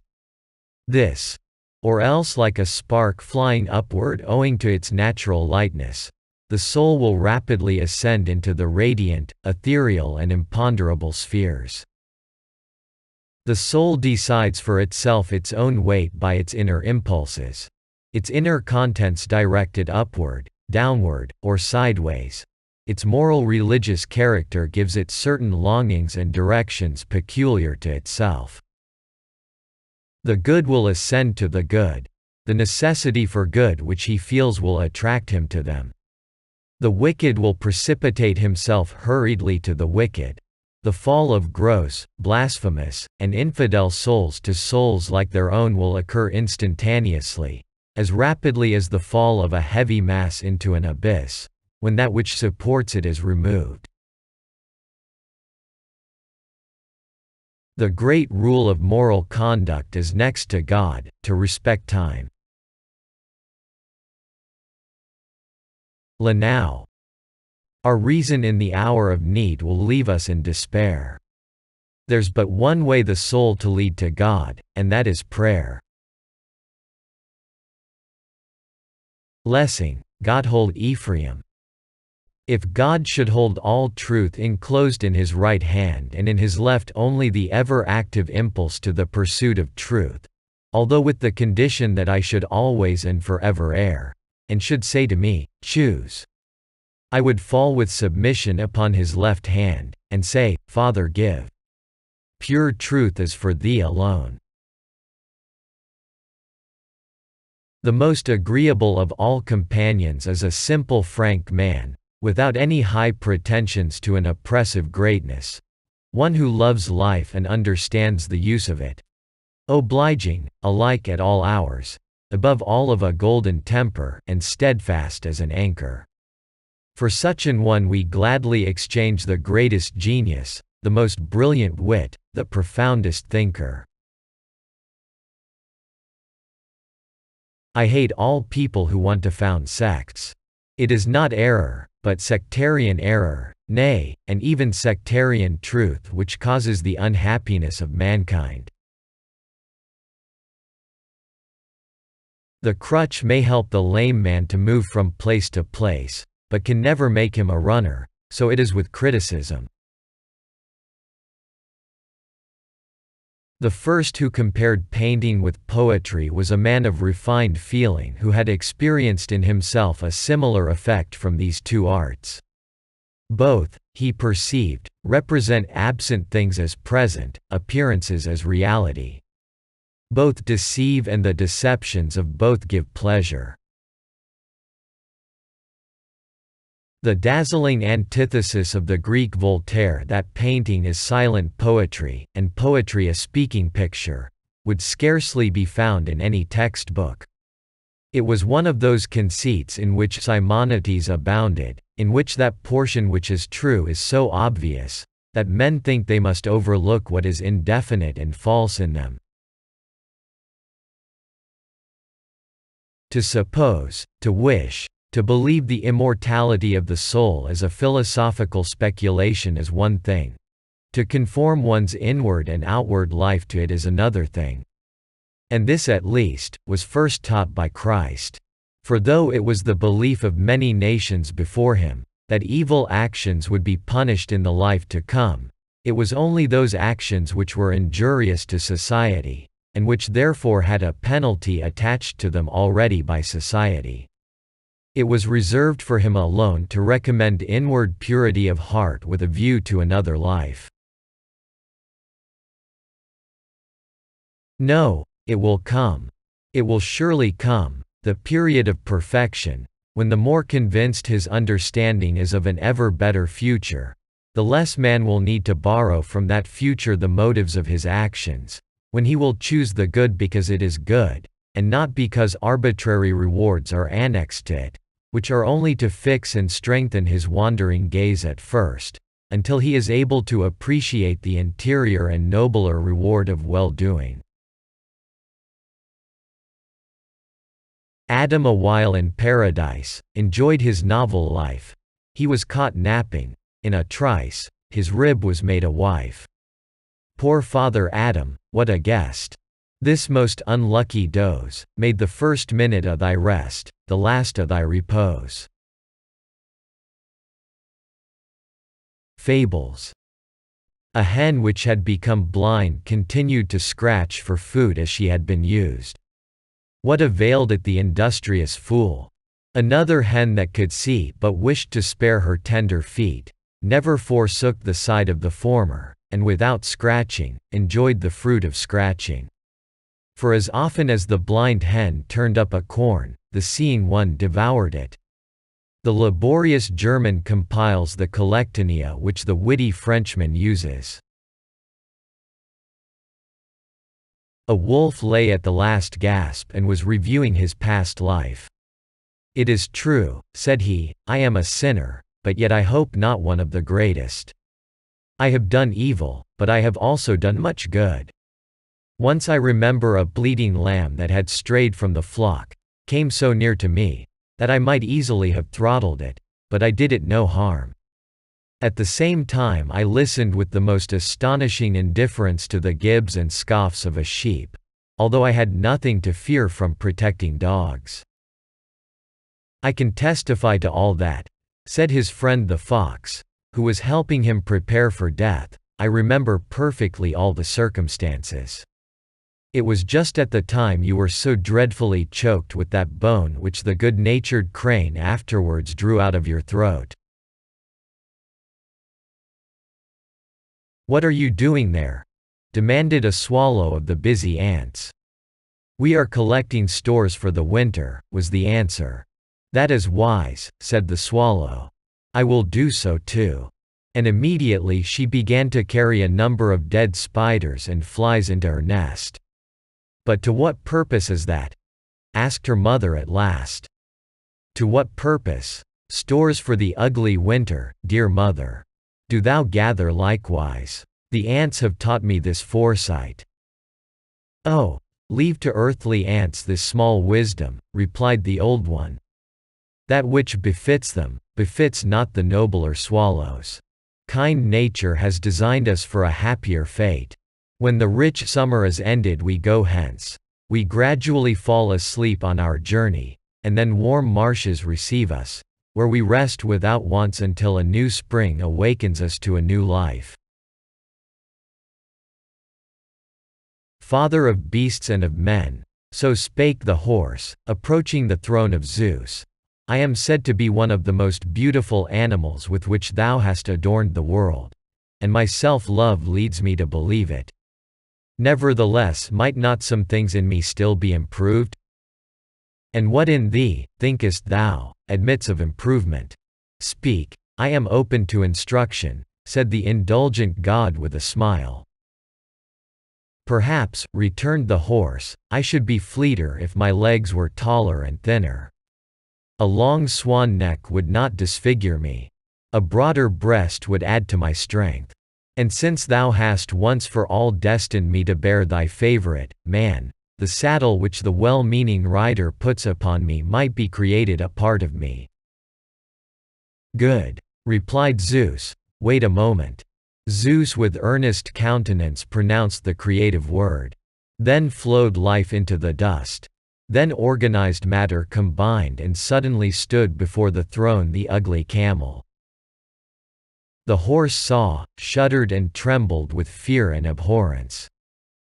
"Here," said Zeus, "are taller and thinner legs. Here is a long swan neck. Here is a broader breast. Here is the created saddle.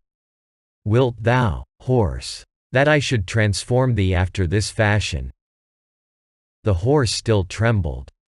"Go," continued Zeus. "Be instructed for this once, without being punished. But to remind thee with occasional compunction of thy presumption, do thou, new creation, continue." Zeus cast a preserving glance on the camel, and never shall the horse behold thee without shuddering. Believe me, friends, the great world is not for the philosopher, is not for the poet. Their real value is not appreciated there, and often, alas, they are weak enough to exchange their position for a far inferior one. In the earliest times the swallow was as tuneful and melodious a bird as the nightingale. But she soon grew tired of living in the solitary bushes, heard and admired by no one but the industrious countryman and the innocent shepherdess. She forsook her humble friend and moved into the city. What followed? Because the people of the city had no time to listen to her divine song, she gradually forgot it, and learned, instead thereof, to build. The raven remarked that the eagle sat 30 days upon her eggs. "And that undoubtedly," said she, "is the reason why the young of the eagle are so strong and farseeing. Good. I will do the same." And since then the raven actually sits 30 days upon her eggs, but as yet, she has hatched nothing but miserable ravens. Lichtenberg. This world of ours will become so refined that it will be as ridiculous to believe in God as it is now to believe in ghosts, and then the world will become still more refined. Then we shall believe only in ghosts. We shall ourselves become as God. When the mind rises, it throws the body on its knees. It is questionable whether mere reason, without the heart, ever lighted upon God. It is after the heart knows him that the reason also seeks him. We think rapidly enough, but we are not aware that we think, any more than we are sensible that we grow or that we digest. There is however this difference, that the work of digestion is only felt by bad stomachs, while the operation of thought is only remarked by good heads. Naturalists, particularly chemists, have observed that man and every animal that breathes, and wishes to retain its breath as long as possible, ought to inhale a mixture consisting of 1 part of pure vital air, and 3 parts of deadly air. This is a most remarkable fact. Immerse a man entirely in the latter, and he will neither breathe nor eat again. Plunge him entirely into the former, oh, how rapidly burns the flame of life! With 6-fold brilliancy it glows. The bloom of the cheek is brighter. The powers of digestion are increased with 6-fold force. But the fire blazes out too impetuously.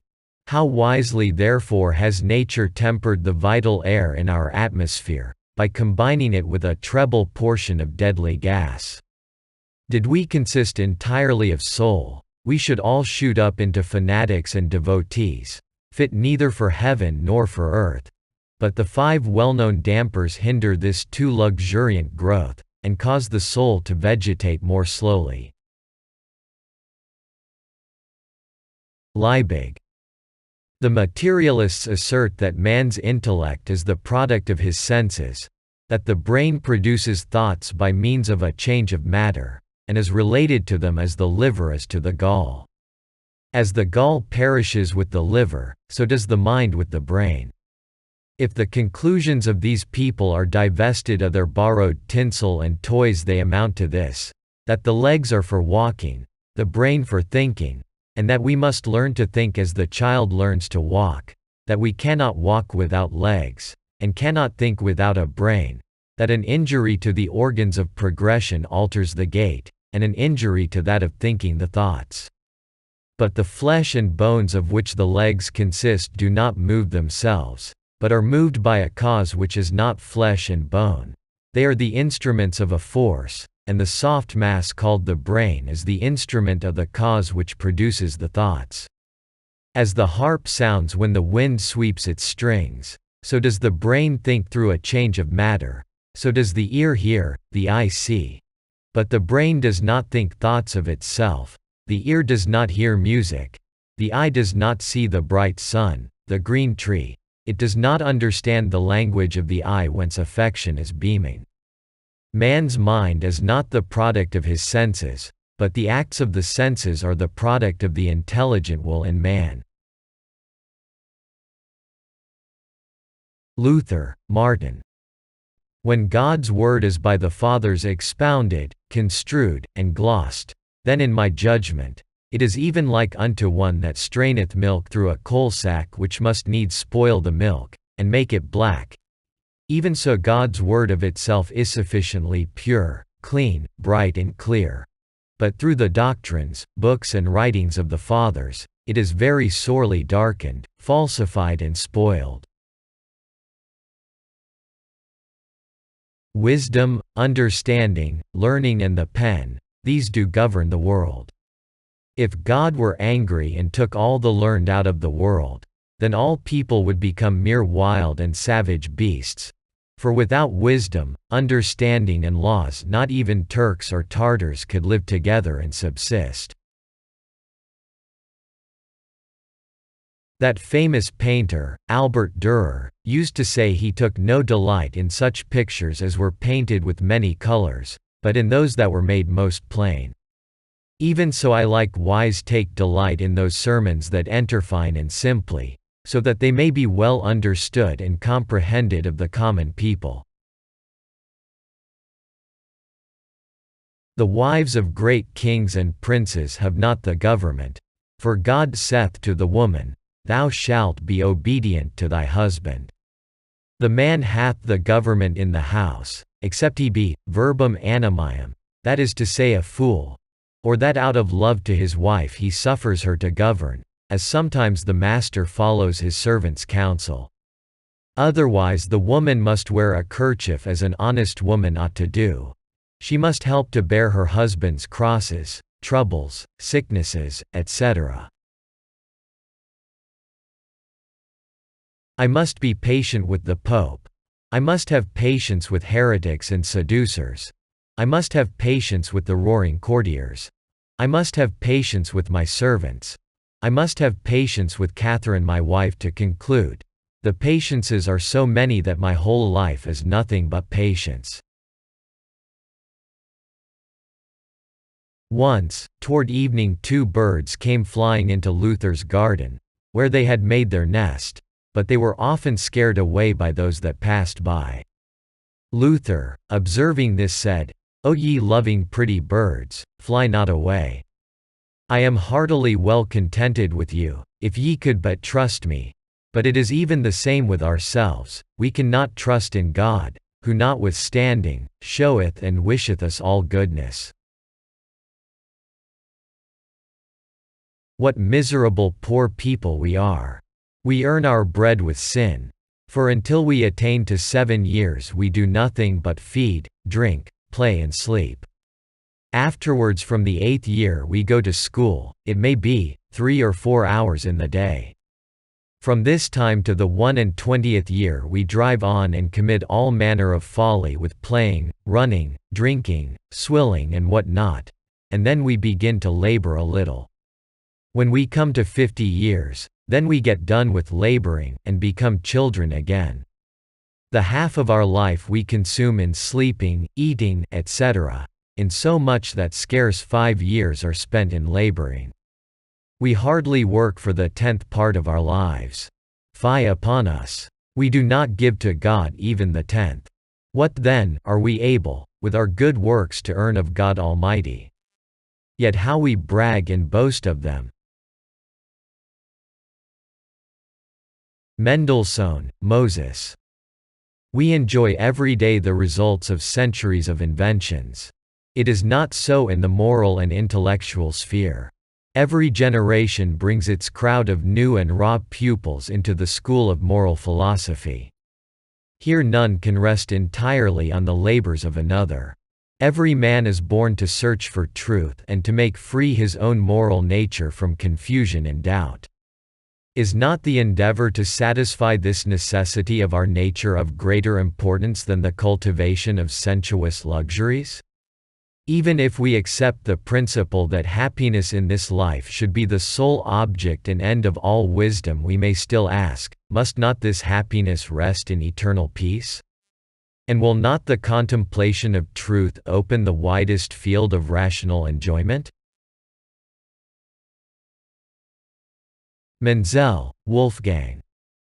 There is something touching, if you will, in the lifelong toil of working up the prodigious primeval forest of the Bible, whose roots strike deep, which towers to heaven, which is interwoven with thousands of creeping plants, tendrils and luxurious flowers, by means of exegetical rooting out, weeding and clipping into a bald rational system of some half-disciple of Kant or Hegel, crossed by a couple of yew hedges, mathematically cut out according to the principles of French gardening, and moderately vivified by a little philosophical fountain. It is tragical at least, if when the task is completed and the stout laborer wishes to enjoy his work, other people come there, who see the primeval forest still standing, the ancient sacred forest against which the axe never strikes. All that the laborer had accomplished was deception. He had hewn down the forest only in his imagination. The little shaven garden of yews existed only in his rational faith of the head. If the Bible did not reign over the community by its spirit and letter, it is certain that no rationalist would plague himself about so troublesome a book. When the sun sets, the everlasting stars come forth. When the everyday work is done, there is awakened in us the consciousness of another, an everlasting life. From the surface the mind looks into the depth, from visible effects to mysterious causes and consequences, from the present to the beginning and end. Nay, there is a bottomless deep of things, there is a God, an eternity, and man himself springs from an origin as profound, and is destined for something more than the vulgar affairs of every day. Words are no better supporters of the spirit than external symbolical acts. A system of ready and flexible ideas can as well feign the part of the true religious life as that petrified system of outward practices. Repentance and good resolutions may as easily be smothered in the press of religious reading as in the pomp of sacrifices and ecclesiastical penances. One is as ready to believe that he has done what he has only read, as to content himself with praying off a whole rosary. The noblest thing which Tacitus relates of our ancestors is that they reverenced something holy in our ancient mothers. We Germans are the children of love. Other nations whose ancestors treated their women with contempt like slaves, are only the children of sensual passion. Merkel. Ordinary people regard a man of a certain force and inflexibility of character as they do a lion. They look at him with a sort of wonder, perhaps they admire him, but they will on no account house with him. The lapdog who wags his tail, and cringes at the nod of every stranger, is a much more acceptable companion to them.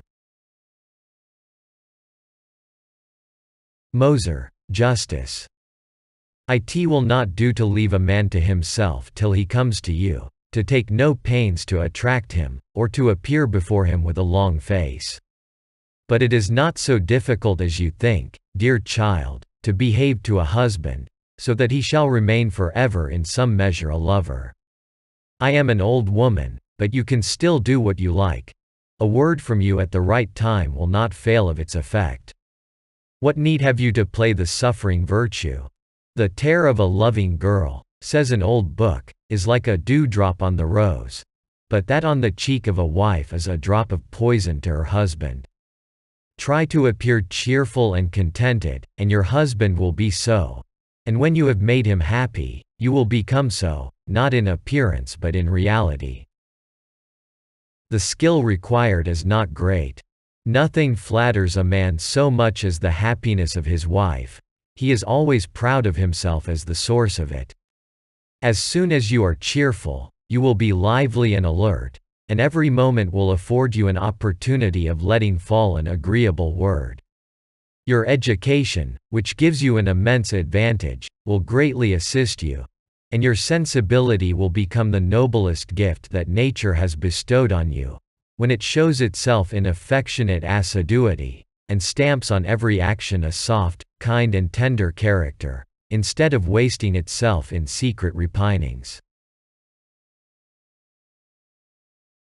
Müller, Johannes. Surrounded by the nations which have the foremost influence on the destinies of mankind lies our fatherland, strong against all, formidable to most, in 600,000 warriors who have seldom been equalled and never excelled. For whomsoever or for whatsoever cause they take up arms, whoever be their leader, with them rests the balance of political power, the liberties of Europe, the welfare of the human race. By Germans was the last universal monarchy overthrown. From among them proceeded the rulers of the states which arose out of its ruins, in one of whom, chosen by themselves, Europe recognized the title and rank of Caesar, while the abuse of his power was mainly checked by the spirit of German freedom. Nathusius, Marie. Just as we look at the worlds and all that pertains to it, it looks at us. As we deal with it, it deals with us. If we are fickle and undecided with it, it masters us. If we are bold and firm, and resolved to have the upper hand, it yields to us, with a few grimaces and side hits, perhaps, that do not reach us. The world desires no explanation of our doings. It knows and feels instinctively whether we mean to serve or rule, whether we associate with it from fear, weakness, vanity, or whether we do it from motives of duty and because it is sometimes good for us. Niebuhr, B.G. I must now give a few hints respecting your reading. I do not wish you to show a partiality for such writings as those of Horace. These satires which expose the mean and wretched side of human nature during a time of corruption are not suitable reading for youth, and in ancient times such books would not have been put into the hands of young men. Turn away from them to Homer, Aeschylus, Sophocles and Pindar, works which will make you an inmate of a superior world, and acquainted with great men and heroic deeds. Among prose writers devote yourself to Thucydides, Demosthenes, Plutarch, Cicero, Livy, Sallust and Tacitus. Do not read their works to criticize them but to fill your mind with their thoughts. Listen to them as you ought to listen to the voices of the great men of antiquity. This is the true philology which ennobles and refines the soul, and all our erudition should be regarded as a mere instrument devoted to a high purpose. To regard a whole people and a whole country only as a source of amusement for oneself, to see nothing in the world and nature but a vast and varying scenery and decoration for the drama of one's own miserable life, to look on all intellectual and moral greatness, on all that speaks to the heart, with the polished indifference of a mere spectator, or when it is crushed and overpowered by folly and baseness to make merry with the ludicrous side which these present to me, this is revolting. Perhaps more so to me individually than I can expect it to be to others, but the spirit which it betrays I can tolerate in no man. The writer or even the student of history ought, if possible, to know all nations in their own tongue. Languages have one inscrutable origin, as have all national peculiarities, and he has but an imperfect knowledge of a people who does not know their language. Niedermayer. In the bee's well-ordered state, there's no discord, feud, or hate. Why? What statutes can prevent them? They've no females to torment them. Novalis. Philosophy is properly homesickness, the wish to be everywhere at home. We are near awakening when we dream that we dream. To become properly acquainted with a truth, we must first have disbelieved it, and disputed against it. Man is the higher sense of our planet, the star which connects it with the upper world, the eye which it turns toward heaven. Life is a disease of the spirit, a working incited by passion. There is but one temple in the world, and that is the body of man. Nothing is holier than this high form. Bending before men is a reverence done to this revelation in the flesh. We touch heaven when we lay our hand on a human body. Where no gods are, specters rule. Where children are, there is the golden age. Christianity is opposed to science, to art, to enjoyment in the proper sense. It goes forth from the common man. It inspires the great majority of the limited on earth. It is the germ of all democracy, the highest fact in the domain of the popular. There are ideal trains of events which run parallel with the real ones. Seldom do they coincide. Men and accidents commonly modify every ideal event, or train of events, so that it appears imperfect, and its consequences are equally imperfect. Thus it was with the Reformation. Instead of Protestantism arose Lutheranism. A character is a completely fashioned will. Hypotheses are nets. Only he who throws them out will catch anything. Was not the discovery of America the result of an hypothesis? The skeptic has contributed just as little, that is, absolutely nothing, as the vulgar empiric, to the enlargement of the field of knowledge. At the most, the skeptic only shakes the ground on which the individual hypothesis stands. A strange way of making progress, a very indirect service at the best. Strange as it may seem to many, yet there is nothing more true than that it is only the treatment, the outward form, the melody of style which induces us to read and enchains us to this or that book. A space-filling individual is a body, a time-filling individual is a soul. The artist belongs to his work, not the work to the artist. The most perfect specimens of ordinary women have a very acute and distinct perception of all the boundary lines of everyday existence, and guard themselves conscientiously from overstepping them. Hence their well-known and remarkable uniformity. They cannot bear excess, even in refinement, delicacy, truth, virtue, passion. They delight in variety of the common and accustomed. No new ideas, but new clothes. Fundamental monotony, superficial excitement. They love dancing on account of its light, vain and sensual character. The highest sort of wit is insufferable to them, as well as the beautiful, the great, the noble. Middling or even bad books, actors, pictures and the like delight them. Sin is indeed the real evil in the world. He who understands sin, understands virtue and Christianity, himself and the world. In cheerful souls there is no wit. Wit shows a disturbance of the equipoise. Most people know not how interesting they are, what interesting things they really utter.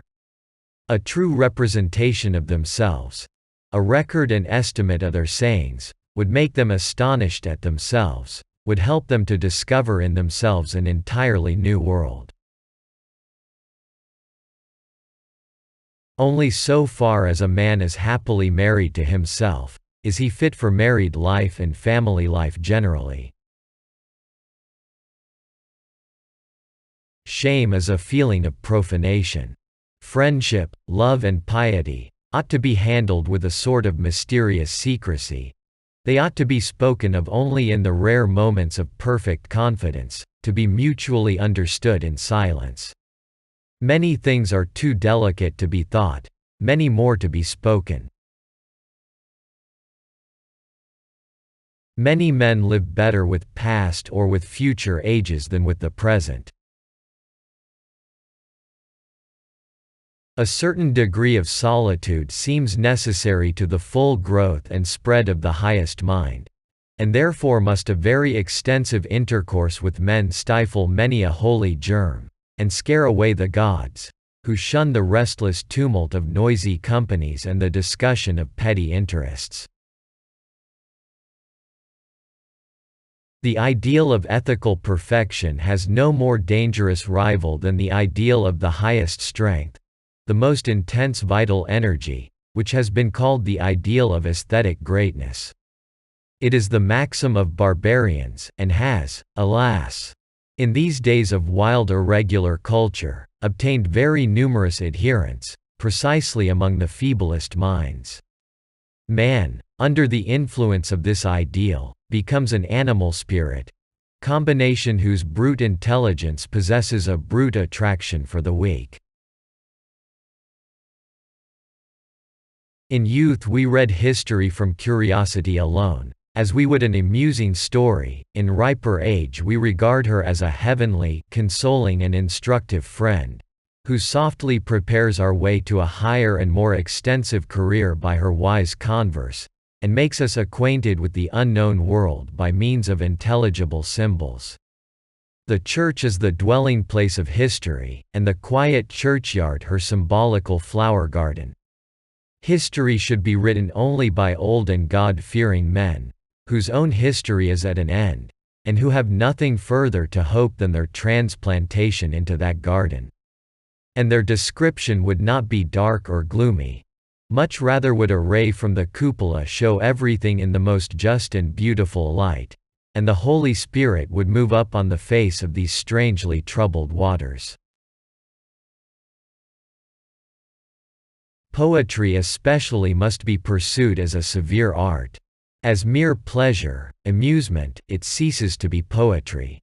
A poet must not wander about idly all day long, hunting for images and for sensations. That is the wholly perverted way. A pure open spirit, a habit of reflection and of observation, and skill in putting all his powers into a reciprocally quickening activity, and in holding them therein, such are the qualities demanded of a poet. Opits. If one have served thee, tell the deed to many. Hast thou served many, tell it not to any.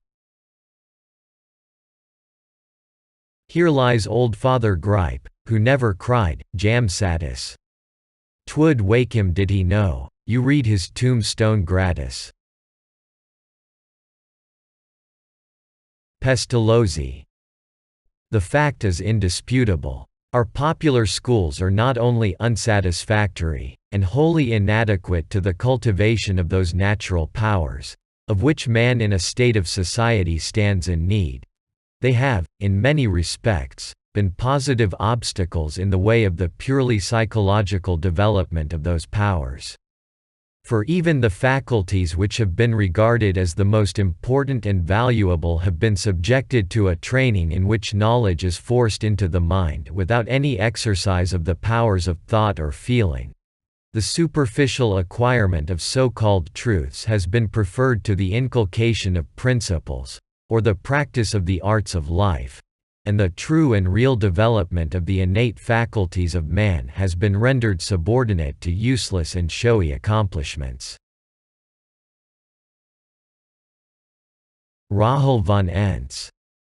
Not only is it very difficult to find truth, but when we have found, we are forced to deny it. Those who completely sacrifice themselves are praised and admired. That is the sort of character men like to find in others. To have freedom is only to have that which is absolutely necessary to enable us to be what we ought to be, and to possess what we ought to possess. This is clear if we ask ourselves what are the grounds and objects of our aspirations and wishes, and reflect what are the obstacles to their fulfillment. This inquiry leads us to the root of all lying. The first privation of freedom consists in this, that we must not say what we wish or what we think. Yet he alone is worthy to be called a friend to whom we dare to show ourselves as we are. If lies are told us, we must look to ourselves as the cause. We must not only deserve confidence by our integrity, but inspire and invite it by our kindness and indulgence. To repose such confidence is the profoundest of all social wants, the end and the foundation of speech. The less tenderness a man has in his nature, the more he requires from others. In the lowest chamber there is a romance, if we knew all hearts. A stone may have a history, but only a creature with consciousness a destiny. Most men have only a history. One becomes lonely in life in spite of the many new children. To think is to dig, and then to measure with the plummet. Many have no strength to dig, others no courage or handiness to lower the plummet. In a sound sleep the soul goes home to recruit her strength which could not else endure the wear and tear of life. Ranke, Leopold. Religious truth must have an outward and visible representation, in order that the state may be perpetually reminded of the origin and end of our earthly existence, of the rights of our neighbors, and the kindred of all the nations of the earth. It would otherwise be in danger of degenerating into tyranny, or of hardening into inveterate prejudice, into intolerant conceit of self, and hatred of all that is foreign. On the other hand, a free development of the national character and culture is necessary to the interests of religion. Without this its doctrines can never be truly understood nor profoundly accepted. Without incessant alternations of doubt and conviction, of assent and dissent, of seeking and finding, no error could be removed, no deeper understanding of truth attained. Thus then, independence of thought and political freedom are indispensable to the Church herself. She needs them to remind her of the varying intellectual wants of men, of the changing nature of her own forms. She needs them to preserve her from the lifeless iteration of misunderstood doctrines and rites, which kill the soul. Richter, Jean-Paul. Alas! For us weak ones with strong resolutions. If the cold senseless form whose festering wounds, inflicted by ourselves, we expiate with penitent tears and resolutions to do better, were this day again to appear amongst us, new created and blooming in youth and remain with us, alas! Only in the first week should we press the newly found, dearer soul forgivingly to our bosoms, and afterwards, as before, we should pierce it with the old sharp instruments of torture. We celebrate nobler obsequies to these we love by drying the tears of others than by shedding our own, and the fairest funeral wreath we can hang on their tomb is not so fair as a fruit offering of good deeds. The graves of the best men, of the noblest martyrs are like the graves of the Herneuters, the Moravians, level and undistinguishable from the common earth. And if the earth could give up her secrets, our whole globe would appear a Westminster Abbey laid flat. Ah! What a multitude of tears, what myriads of bloody drops have been shed in secrecy about the three-cornered trees of earth, the tree of life, the tree of knowledge and the tree of freedom, shed but never reckoned. It is only great periods of calamity that reveal to us our great men, as comets are revealed by total eclipses of the sun. Not merely upon the field of battle, but also upon the consecrated soil of virtue thousands of nameless heroes must fall and struggle to build up the pedestal from which history surveys the one hero, whose name is embalmed, conquering and resplendent. The greatest of heroic deeds are those which are performed within four walls and in domestic privacy. And because history for the most part records only the self-sacrifices of the male sex, and because she dips her pen only in blood, therefore is it that in the eyes of the unseen spirit of the world, our annals appear doubtless far more beautiful and noble than in our own. Man upon this earth would be vanity and hollowness, dust and ashes, vapor and a bubble, were it not that he felt himself to be so. That it is possible for him to harbor such a feeling, this by implying a comparison of himself with something higher in himself, this it is which makes him the immortal creature that he is.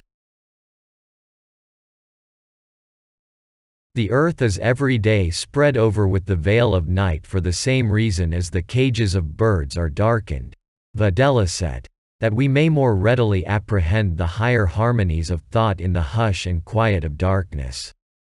Thoughts, which day turns into smoke and mist, stand about us in the night as lights and flames, even as the column which fluctuates above the crater of Vesuvius, in the daytime appears a pillar of cloud, but by night a pillar of fire.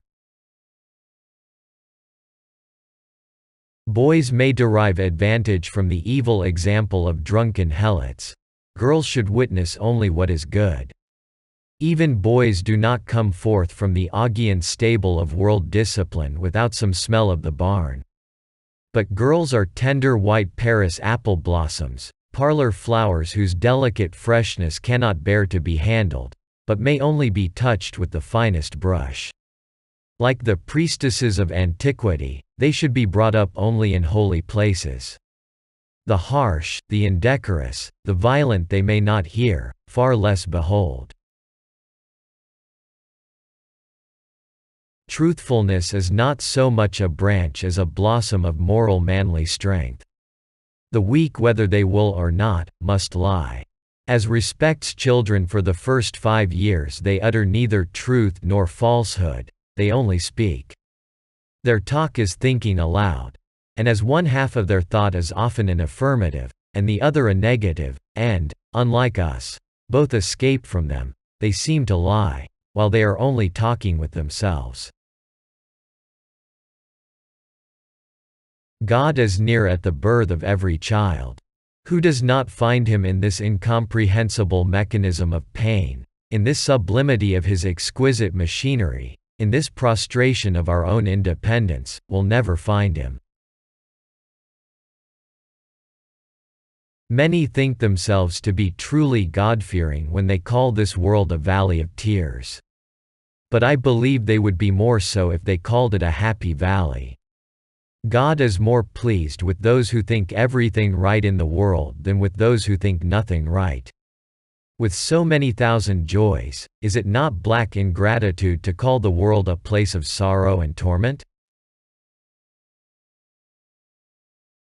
As the blind man knows not light, and through that ignorance also of necessity knows not darkness, so, likewise, but for disinterestedness, we should know nothing of selfishness, but for slavery, nothing of freedom. There are perhaps in this world many things which remain obscure to us for want of alternating with their opposites.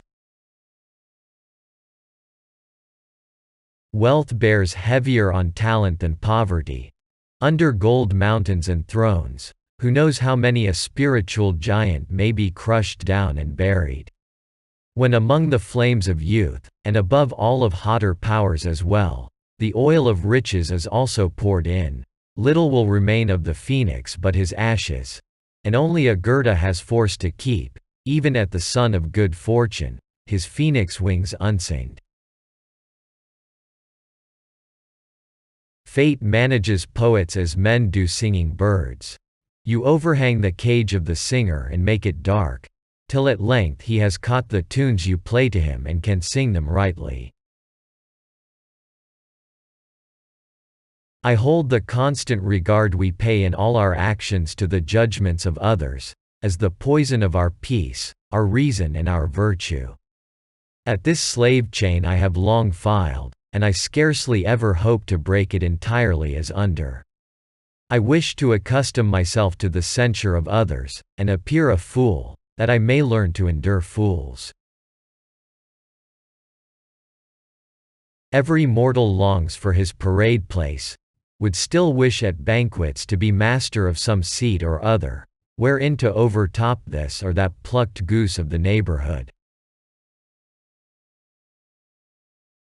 Great authors are like the earth, that looks from a distance, from heaven, like a shining moon, but when the foot is upon it, is found to be made of bouée de Paris, Paris mud. The inner man, like the Negro, is born white but is colored black by life. In advanced age the grandest moral examples pass by us, and our life course is no more altered by them than the earth is by a flitting comet. But in childhood the first object that excites the sentiment of love or of injustice flings broad and deep its light or shadow over the coming years. And as according to theologians, it was only the first sin of Adam, not his subsequent ones, which descended to us by inheritance, so that since the one fall we make the rest for ourselves. In like manner the first fall and the first ascent influence the whole life. One should strive far more earnestly to gain and secure and elevate the love of wife and children than any other foreign love, for nothing can contribute half as much to the happiness of life. A man should consecrate a half-hour daily or weekly to reckoning up and considering the virtues of his wife and children and nearest friends, so that their perfections may not first at their death press together to a burning focus.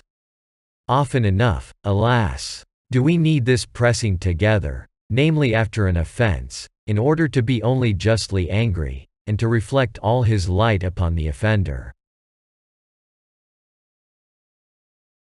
Sublimity is the staircase to the temple of religion, as the stars are to immensity.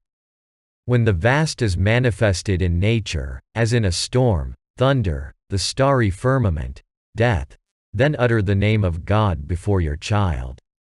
Signal calamity, rare success, a great crime, a noble action.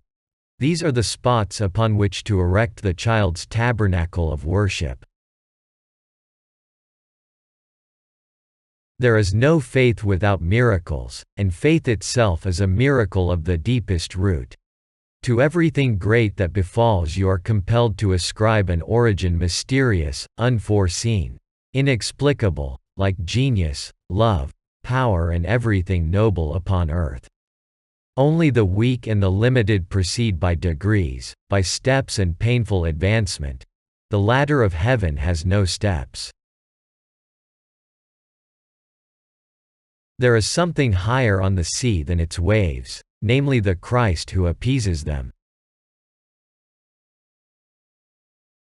Who has not felt with me that frequently a rural nosegay which was our delight when we were children in the village, through its old fragrance produces for us in cities, in the advanced years of manhood, an indescribably rapturous return to godlike childhood, and like a flowery divinity wafts us upward to the first circling aurora cloud of our earliest sensations. But could such a remembrance so forcibly surprise us, were not the child's perception of flowers most forcible and interior? In the hour of death everything in the parting soul fades and dies away, poetry, reflection, effort, each earthly joy. The night flower of faith alone blooms and flourishes and refreshes with its perfume in the last darkness. We celebrate nobler obsequies to those we love by drying the tears of others than by shedding our own, and the fairest funeral wreath we can hang on their tomb is not so fair as a fruit offering of good deeds. I can bear a melancholy man, but never a melancholy child. Into whatever quagmire the former sinks, he may raise his eyes either to the realm of reason, or to that of hope, but the little child sinks and perishes in a single black poison drop of the present time. Only imagine a child conducted to the scaffold, Cupid in a German coffin, or fancy a butterfly crawling like a caterpillar with his 4 wings pulled off, and you will feel what I mean. Critics discharge their bile by preference against writers of genius, who endure their attacks most patiently, even as people deposit their dirt and rubbish more frequently before public edifices, such as an Hôtel de Ville, a theatre, a church, rather than against private houses. Despair is a suicide of the heart, and as in Silesia they bury those who have destroyed themselves with their faces downwards. Man, the prey of despair, lets his face fall to the earth, with which he is not yet mingled, instead of lifting it to heaven which he has lost, heaven which is, and will always be open to him. What is poverty, and what is he that repines under it? The pain is but as that of piercing a maiden's ears when you hang jewels in the wound. The censor of political and religious books should remember the Ceiba spider Don Antonio de Ulloa talks of, which gives out a mortal poison if seized and crushed, but is perfectly innoxious when blown off the skin.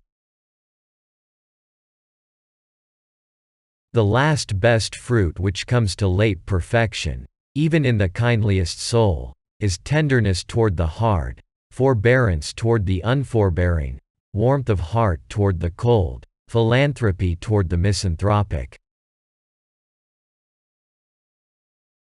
I would rather dwell in the dim fog of superstition, than in air rarefied to nothing by the air pump of unbelief in which the panting breast expires, vainly and convulsively gasping for breath. There are so many tender and holy emotions flying about in our inward world, which, like angels, can never assume the body of an outward act. So many rich and lovely flowers spring up which bear no seed, that it is a happiness poetry was invented, which receives into its limbus all these incorporeal spirits, and the perfume of all these flowers. Salt is a very good condiment, but very bad food. Never do I feel more refreshed by serious passages than when they occur amidst comic ones, as the green spots amid the rocks and glaciers of Switzerland soothe the eye amid the glare and glitter of snow and ice. Hence it is that the humor of the English, which is engrafted on the stem of lofty seriousness, has grown so luxuriantly and overtopped that of all other nations. Love one human being purely and warmly, and you will love all. The heart in this heaven, like the wandering sun, sees nothing, from the dewdrop to the ocean, but a mirror which it warms and fills. Concerning nothing do we come to more false conclusions and make more false steps, than concerning woman's cheerfulness.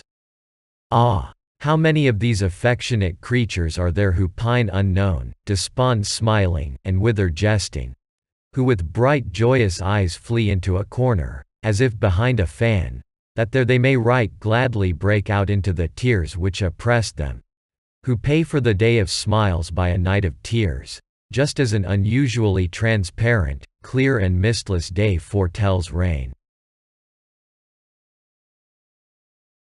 There are souls which fall from heaven like flowers, but ere the pure and fresh buds can open, they are trodden in the dust of earth and lie soiled and crushed under the foul tread of some brutal hoof. Man is higher than his dwelling place. He looks up and unfolds the wings of his soul, and when the 60 minutes which we call 60 years have passed, he takes flight, kindling as he rises, and the ashes of his feathers fall back to earth, and the unveiled soul, freed from its covering of clay, and pure as a tone, ascends on high. Even in the midst of the dim shadows of life, he sees the mountains of the future world gilded with the morning rays of a sun which rises not here below. The more we satisfy the demands of conscience, the stronger they become. Love and religion are here like the sun. By mere daylight and torchlight the air of the apartment seems pure and undisturbed by a single particle. But let in a sunbeam, and how much dust and motes are hovering about. There will come another era when it shall be light, and man will awaken from his lofty dreams and find his dreams still there, and that nothing is gone save his sleep. Infinite Providence, thou wilt cause the day to dawn. But as yet struggles the 12th hour of the night. Nocturnal birds of prey are on the wing, spectres uproar, the dead walk, the living dream. I could with less pain deny immortality than deity. There I should lose but a world covered with mists. Here I should lose the present world, namely the sun thereof. The whole spiritual universe is dashed asunder by the hand of atheism into numberless quicksilver points of me's, which glitter, run, waver, fly together or asunder, without unity or continuance. No one in creation is so alone as the denier of God. He mourns with an orphaned heart that has lost its great father, by the corpse of nature, which no world spirit moves and holds together. The whole world lies before him like the Egyptian sphinx half buried in the sand, and the all is the cold iron mask of a formless eternity. Every unpleasant feeling is a sign that I have become untrue to my resolutions. Epictetus was not unhappy. Not chance, but I am to blame for my sufferings. It were an impossible miracle if none befell thee. Look for their coming therefore. Each day make thyself sure of many. Expect injuries, for men are weak, and thou thyself doest such too often. Mollify thy heart by depicting the sufferings of thy enemy. Think of him as of one spiritually sick who deserves sympathy. Most men judge so badly. Why wouldst thou be praised by a child? No one would respect thee in a beggar's coat. What is a respect that is paid to woolen cloth, not to thee? Nothing is more moving to man than the spectacle of reconciliation. Our weaknesses are thus indemnified, and are not too costly, being the price we pay for the hour of forgiveness. And the archangel, who has never felt anger, has reason to envy the man who subdues it. When thou forgivest, the man who has pierced thy heart stands to thee in the relation of the sea worm that perforates the shell of the oyster, which straightway closes the wound with a pearl. A woman is not able, like a man, to protect her inner castles of air and of magic exposed to the weather. To what then is the wife to cling? To her husband. The husband must always stand near the liquid silver of the female spirit with a spoon, and continually skim off the scum which covers it, that the silver glance of the ideal may continue to glitter. Roth, Richard.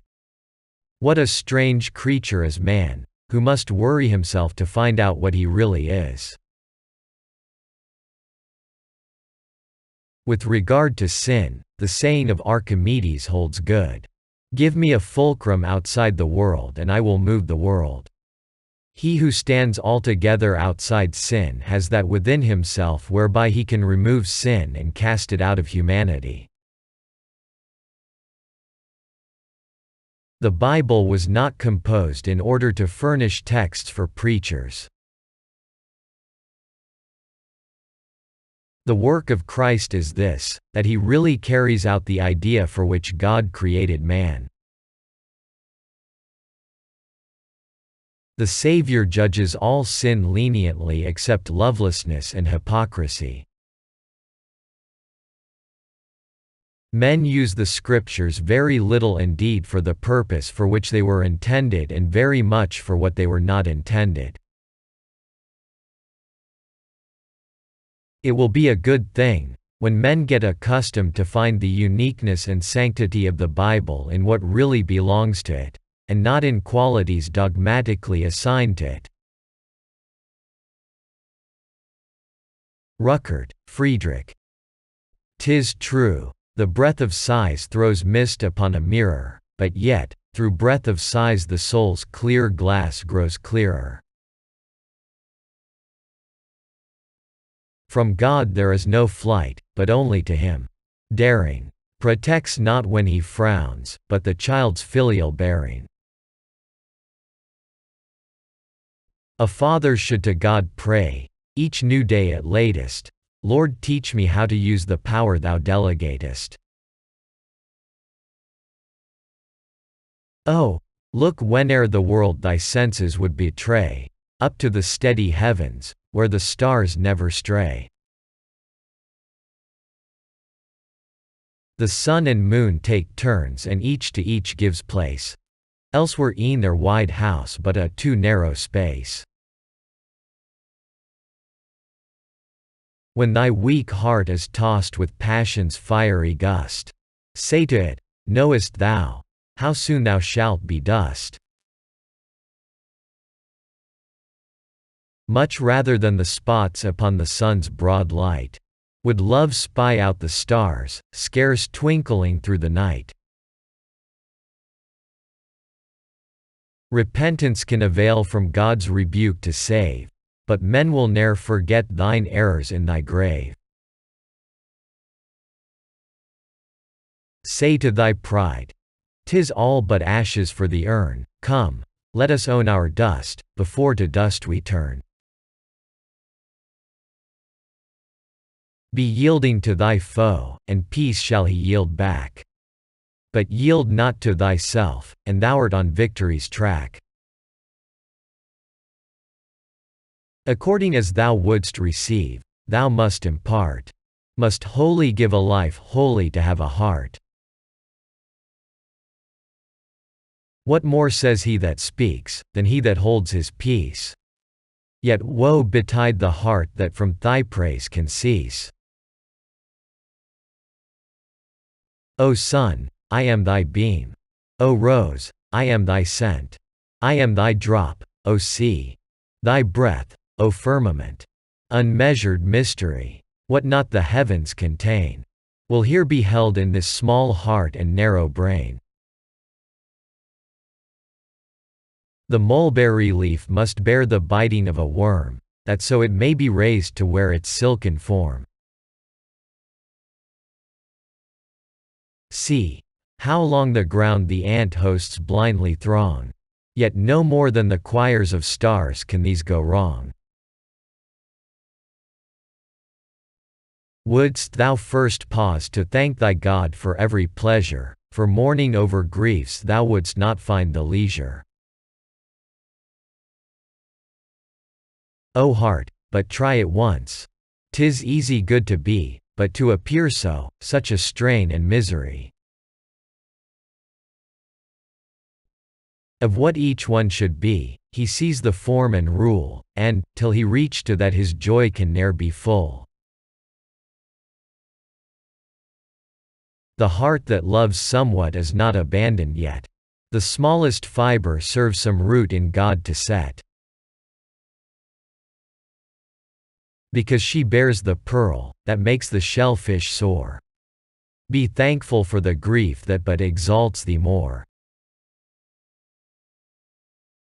Life's ills end well upon death's bed, yet life shrinks back from death with dread. Life sees but the dark hand and not the clear cup that it holds, instead. So shrinks the heart from love away, as if 'twere thus to ruin led. And truly when love fully wakes, the gloomy despot self lies dead. So let it perish in the night, and breathe thou free the morning's red.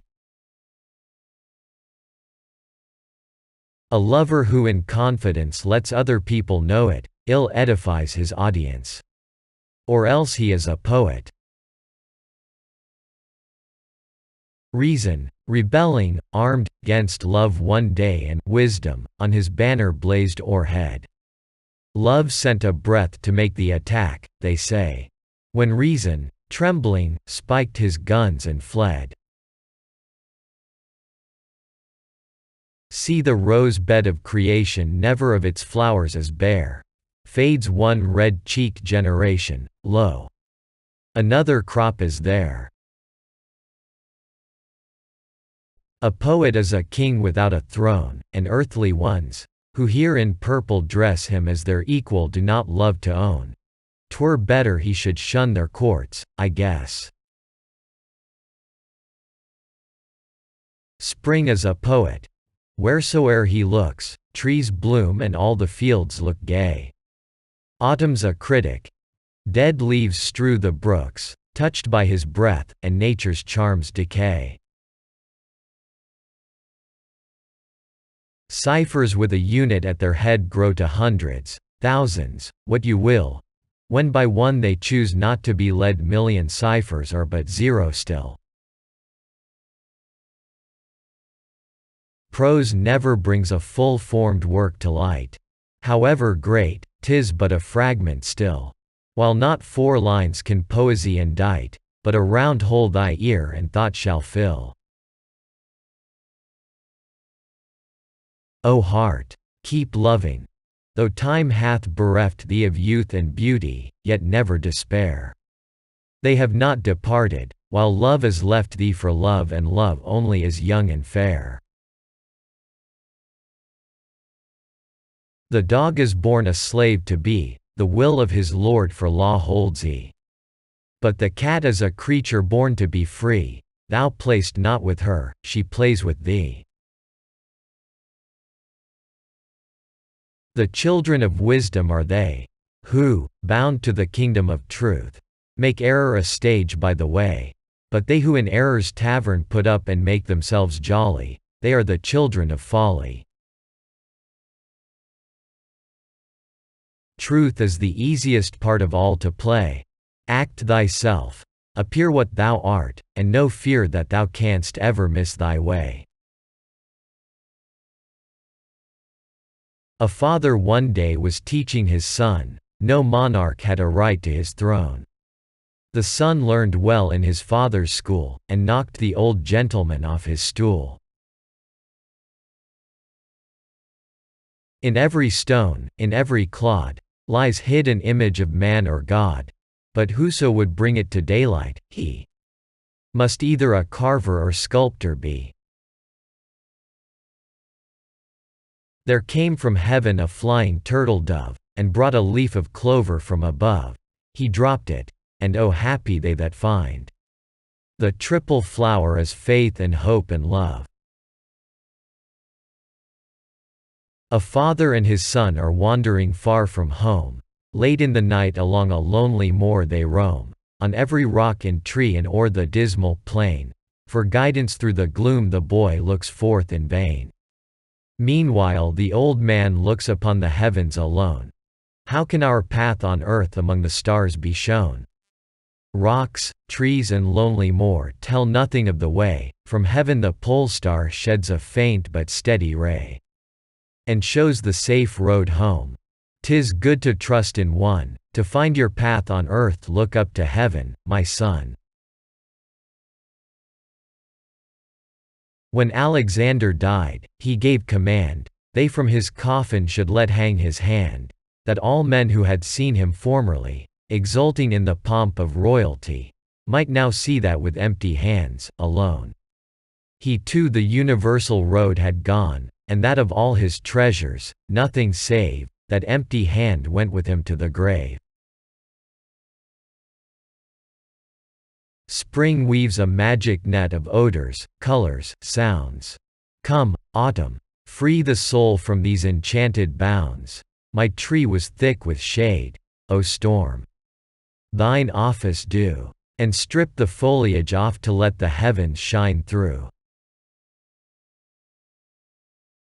Since love would quicken thee to life, be like the ground. Not out of stubborn flint will spring's soft growths be found. Remore. Have you ever happened to be a witness of domestic brawls? Of genuine feminine altercations? Where do you hear a single argument? Where is a particle of reason evinced in the replies? Senseless contradiction, endless repetitions are, to the despair of all belonging to them, the arguments of obstinate and shrewish women. Whence is this, if it does not arise from the superficiality of their education? Believe me, if women were taught to think, reason would not be so entirely thrown away upon them. Solace. The human heart below here, by tempests beaten sore, never arrives where peace is, until it beats no more. O land, for all the broken-hearted, the mildest herald by our fate allotted beckons, and with inverted torch doth stand, to lead us with a gentle hand into the land of the great departed, into the silent land. Schefer, Leopold. Blessed are they who see, and yet believe not. Yea, blessed are they who look on graves and still believe none dead, who see proud tyrants ruling, and yet believe not in the strength of evil, who see vast temples standing, yet believe not that they are shrines of many gods, who see priests, yet believe them not wiser than men. And blessed are they who see the evil doer in wealth and honor, yet will not believe that he is otherwise than poor and wretched. Blessed are they who see the wandering poor and yet believe not that their God forsakes them, who see the blind worm groping, yet believe not that even that is left without a path, who see the sun down going and uprising and yet believe not in his changefulness, who see the flowers upspring from the ground and yet believe not they were dead before. Blessed are they who see and yet believe not, for they who as they see, believe, are wretched. Life is not heavy to the ever good. To him alone who is but seldom good or only often good, is all a snarl. As to the weaver who has dropped to sleep, life is so light when man is always good. The ungrateful make life ashes. Gratitude could of itself create its God and Father. All that exists, fits, and belongs together. E'en man and cloud, no less than child and nurse. And who has not known misery? Dear soul, who would not thank God for his sorrows all, when, in their working, they become so sweet? Good for ourselves and for humanity. 'Tis thus the roots of the aloe tree are bitter, but cast upon the glowing coals, how sweet, how lasting and diffusive is their fragrance. Yea, I have seen a lame and halting child prop up most tenderly a broken plant, and a poor mother whose own child was burnt snatch from the yame the children of another. So, generous man, return thou constant thanks for all thy griefs to God and to mankind, and ending grief will make unending joy. A child is silent with astonishment when for the first time from his mother, her, God's image, he receives an angry blow. And paleness overspreads him as one dead. Death appears in all its wondrous majesty only upon man's face. And one thing more thou seest, as through a lightly woven veil through his transparent face, the blessedness even of the dead, of them that have gone hence to where the still source of all being is. The mother of true joy to thoughtfulness, the eye of God in man that sees all clearly and loves all things clear. God shapes each blossom, every blade of grass, and seems as if he stood before the pink, not yet content till he had faithfully traced on it every stripe and every point. Where do we see thee show such diligence and such devoutness in thy works, O man? Be not a tyrant to the hearts that love thee, and hope more from thee than from all the world. Tranquillity in the heart and in the house, liberty in the house and in the heart, these are the goods man needs, which he himself all by himself has fearful power to mar, destroy. Were there not tyrants in the house, thousands of tyrants in as many houses, tyrants of millions of affectionate hearts, then were there peace and freedom in the world. Schiller, Friedrich. I do not know what I should be, my gentle muse, by thee forgot. But sick at heart am I to see what thousands are, who know thee not. In thy breast are the stars of thy destiny. Happy suckling, to thee an infinite space is thy cradle. Grow to a man, and then narrow the universe seems. Pausing for naught, time hastens away. He seeks the enduring, be but true, and thou layst chains everlasting on him. Show me the fortunate man and the gods I forget in a moment, but before me they stand, when I the sufferer see. Rank exists in the moral world also. Commoner natures pay with that which they do, noble with that which they are. Hast thou something? Impart. I'll willingly pay thee what's proper.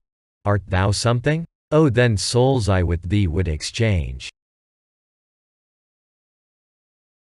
All have a share in thy thought. Thine own is that which thou feelest.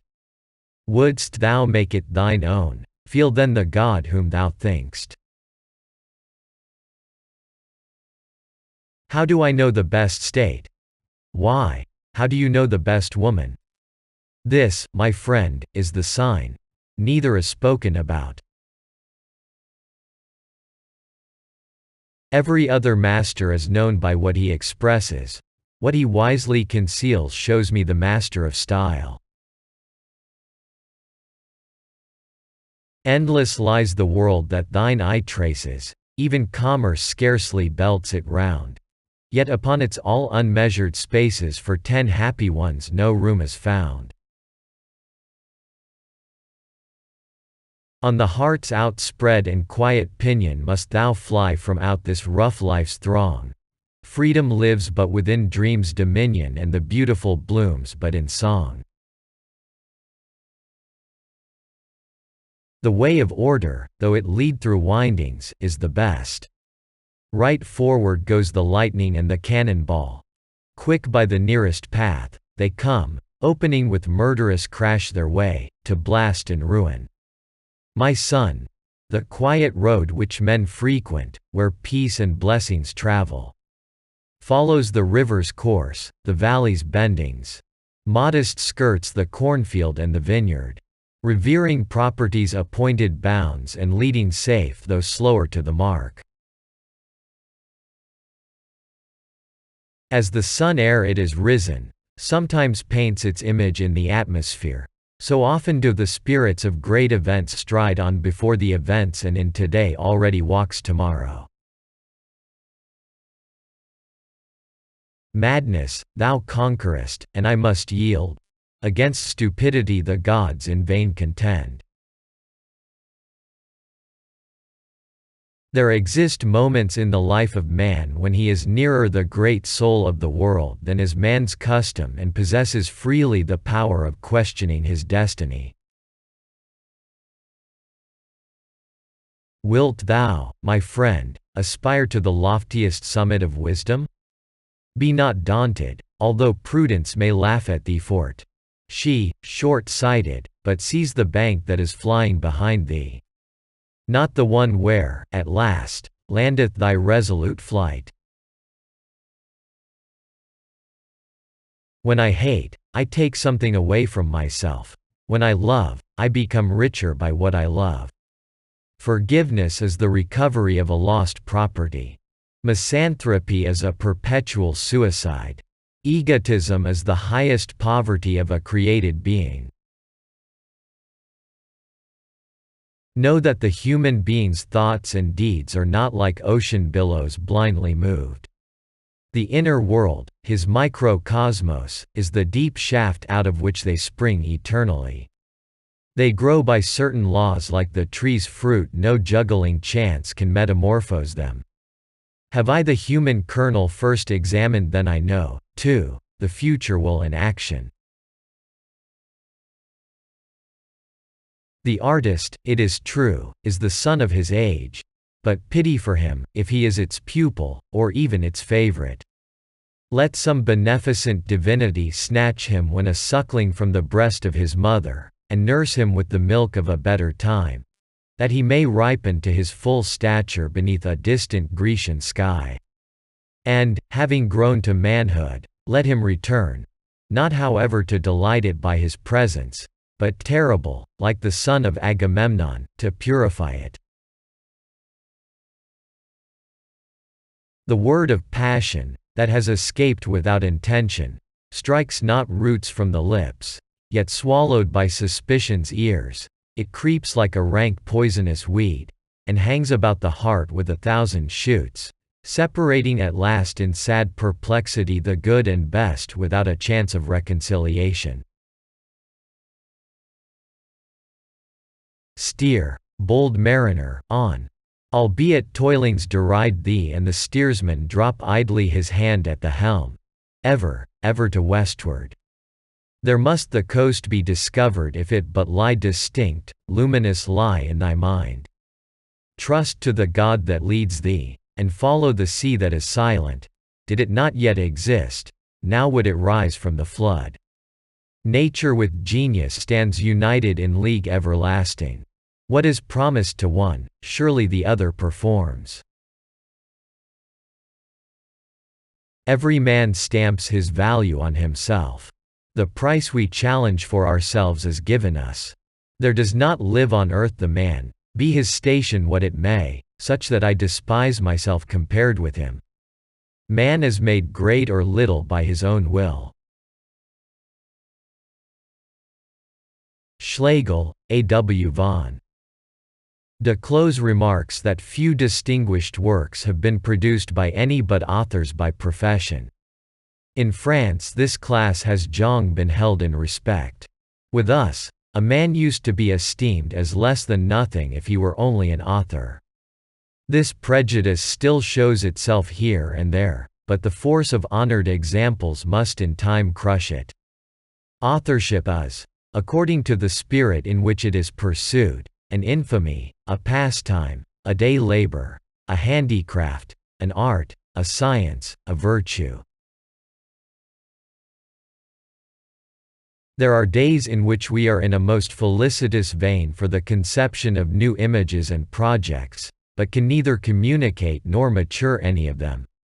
These are not thoughts, they are only the ghosts of thoughts. There is no more potent antidote to low sensuality than the adoration of beauty. All the higher arts of design are essentially chaste, without respect of the object. They purify the thoughts as tragedy, according to Aristotle, purifies the passions. Their accidental effects are not worth consideration. There are souls to whom even a vestal is not holy. The illusion of a past golden age is one of the greatest hindrances to the approach of the golden age that should come. If the golden age is past, it was not genuine. Gold cannot rust nor decay. It comes out of all admixtures and all decompositions pure and indestructible. If the golden age will not endure, it had better never arise, for it can produce nothing but elegies on its loss. Notes to a poem are like anatomical lectures on a savory joint. Schleiermacher, Friedrich. If a man possess not a living and strong will that leads the way to good, rousing every inner faculty, seizing on every external circumstance, employing every moment of life that he may work in a way suitable to the will of God and the just requirements of society, then is he either a plaything of sensual desires, which he cannot always prevent from sinking into vehement passions, or his impulse for active life is not properly excited, and he passes a life of shameful indolence. The true priest of the highest is he who brings it nearer to those whose minds seldom reach above the finite and the low, who sets heavenly and eternal things before them as a source of enjoyment and a bond of union, as the only exhaustless spring of that to which all their efforts are directed. Thus he strives to waken the sleeping germ of a better humanity, to enkindle the love for the lofty, to transform the meaner into a nobler life, to reconcile the children of earth to the heaven which is theirs, and to hold the balance against the stupid devotion of the age to mere material good. This is that higher priesthood which reveals the depths of all spiritual mysteries, and whose voice comes down from the kingdom of God. This is the source of all visions and prophesyings, of all holy works and inspired words which are scattered about, as if at random, that the apt spirit may receive them, and may bring forth fruit. Schopenhauer, Arthur. Faith is like love. It cannot be forced. Therefore it is a dangerous operation if an attempt is made to introduce or bind it by state regulations. For as the attempt to force love begets hatred, so also to compel religious belief produces rank unbelief. A truth that is merely acquired from others only clings to us much in the same way as a limb that is added to our body, a false tooth, a wax nose, or at most a nose that is made up of the flesh of another. A truth which we have acquired by our own mental exertions is like our natural limbs. Such alone really belong to us. This is exactly the difference between an original thinker and the mere learned man. Everyone feels that he is something else than a nothing which has been animated by another. From this arises the confidence that death, though it may put an end to life, does not close man's existence. Stieglitz, Charlotte. Many individuals, like animals, possess only the present moment, neither the past nor the future. With some natures you can't, as it were, give yourself out. They clip your thoughts close off, till you lose breath. Don't call resignation the making yourself a mere clod for grief to trample upon. No, resignation is making yourself the master of it. With some individuals you cannot express thoughts, only matters of fact. Where there is no restraint, there is also no charm. So in society, in friendship, everywhere. There are people without handles that one can't get hold of. Women best understand how to hallow and make friends with grief, and that in return bears them with a strong arm above all the petty cares and troubles of life. Everything, tree, flower, plant, all nature, is satisfied in itself, seeks to be nothing else. The rose to be no lily, the lily to be no rose, the wild flower to be no exotic. Only man is dissatisfied, and seeks to be other than he is, and yet only is and can be, in being himself. One ought to break with a friend with whom one has no longer sufficient motive to restrain oneself. Such ruin the character. As the tree by the backward and forward rocking of the wind, is prevented from too hasty a growth, and compelled to take deeper root, so man, tossed in the storms of life, throws out deeper roots in his character. A hothouse plant shoots waveringly on high without strength. Tieck, Ludwig. Surely it is a noble endeavor in man to create a work of art, a work independent, complete in itself, subservient to no utilitarian purpose, a beautiful object shining in its own splendor. The instinct to produce such a work seems to point more directly to a higher world than any other impulse of our nature. And yet this beautiful art is a seductive and forbidden fruit, and he who has once been intoxicated with its sweetness, may be regarded as a lost man in practical life. He becomes more and more absorbed in his own internal pleasures and at length finds he has no heart to feel, no hand to labor for his fellow men. For my own part one am shocked at my own folly when I reflect on my whole life devoted to the luxury of music. Here I have sat, a self-indulging hermit, drawing sensations of sweetness from harmonious tones, while all around me the great world of mankind to which I belong, and for which I do nothing, is involved in the care and strife that must attend its progress. There is evidently a seductive poison in the apparently innocent love of art. Can that love die which now shines in the deepest depth of my existence, and enlightens the darkest chambers, and all the strange treasures of my heart? It is not the beauty alone of my beloved that transports me, it is not alone her gentle engaging character, but, above all, her love. And this my love which goes forth to meet her, is my most holy and imperishable will, my soul itself, which in this feeling breaks loose from the bonds of darkening matter. In this love I see and feel faith and immortality, nay, even the Nameless himself, and all the wonders of his manifestation in the very center of my being. Beauty may fade and vanish, it only goes before us thither where we shall find it again, but faith abides with us.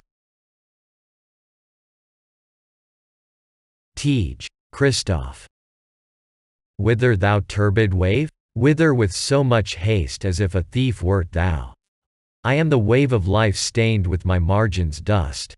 From the struggle and the strife of the narrow stream I fly to the sea's immensity to wash from me the slime of the muddy banks of time. Virchow. No more than a cannonball can set itself in motion by its own inherent power, or than the force with which it strikes against other bodies can be the simple result of its material properties.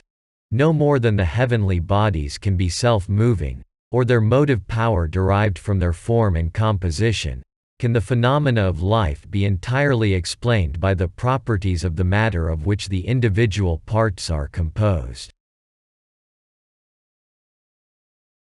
Von Humboldt, Wilhelm. There is a spiritual individuality, but not everyone attains to it. As a peculiar distinctive form of mind, it is eternal and immutable. Whatever cannot thus individually shape itself, may return into the universal life of nature. Man appears to me to be here in order that he may make all that surrounds him his own. The property of his understanding and life is short. I would fain, when I must depart hence, leave behind me as little as possible which I have not brought into contact with my own mind. This desire has always been part of my nature, and has, alas, often led me astray, so as to defeat its own ends. In knowledge as well as in life, I have ever suffered far too wide a dispersion of myself. I have grasped at everything and have forgotten that, while steady application to one object leaves permanent results, attention to many consumes the mental vigor and faculties in vain. To Schiller, you are the happiest of men, you have grasped the highest, and you have strength to hold it fast. It has become your region, and not only has ordinary life no power to trouble you in it, but you bring down from that empire a kindness, a gentleness, a clearness and a warmth into this lower world, which renders it impossible to mistake your descent. For you, one has nothing to pray for but life.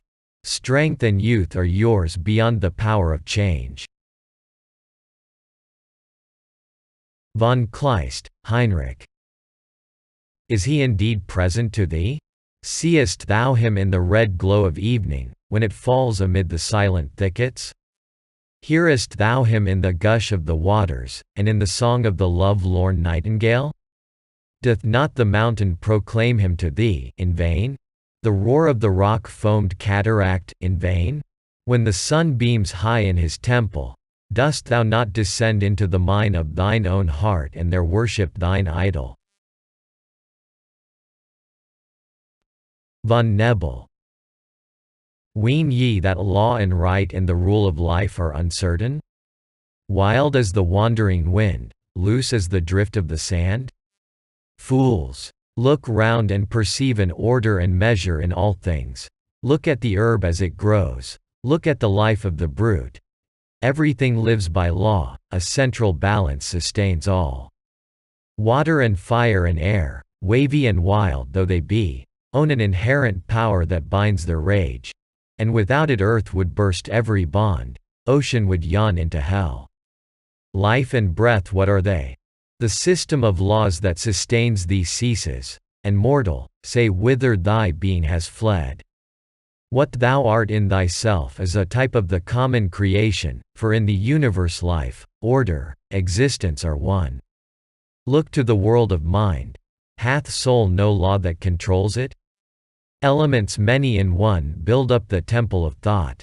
Constant swayeth within us a living balance that weighs all truth and order and right, measures and ponders and feels. Passions arouse the breast. The tongue swift seized by the impulse wisely, if wisdom there be, follows the law of the soul. Thus too ruleth a law, a sure law, deep in the bosom, blessing us when we obey, punishing when we offend. There are in certain heads a kind of established errors against which reason has no weapons. There are more of these mere assertions current than one would believe. Men are very fond of proving their steadfast adherence to nonsense. True hope is based on energy of character. A strong mind always hopes and has always cause to hope, because it knows the mutability of human affairs, and how slight a circumstance may change the whole course of events. Such a spirit too rests upon itself. It is not confined to partial views, or to one particular object. And if at last all should be lost, it has saved itself, its own integrity and worth. Hope awakens courage, while despondency is the last of all evils. It is the abandonment of good, the giving up of the battle of life with dead nothingness. He who can implant courage in the human heart is its best physician. To seek to govern men by their fears and their wants is an unworthy purpose. The desire to rule by means of cowardice is itself cowardice. Love inspires courage and hope, and thus is doubly the giver and preserver of life.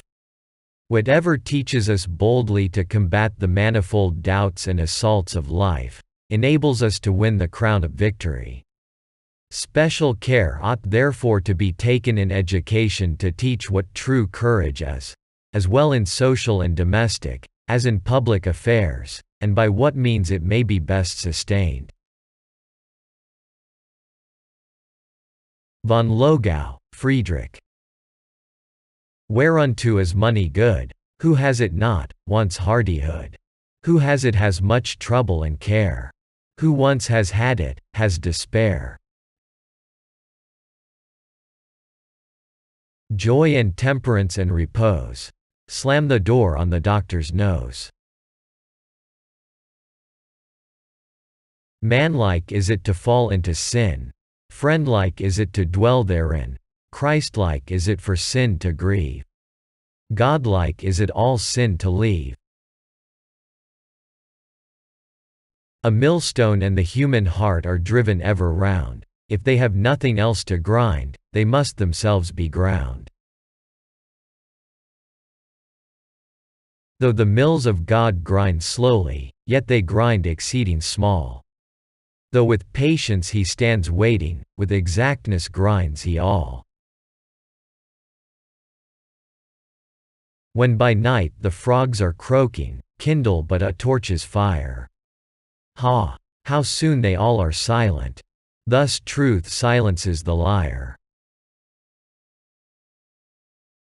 In praise of truth and honesty men's busy tongues are never still, 'tis well. For both are fled from earth, de mortui nisi bonum nil.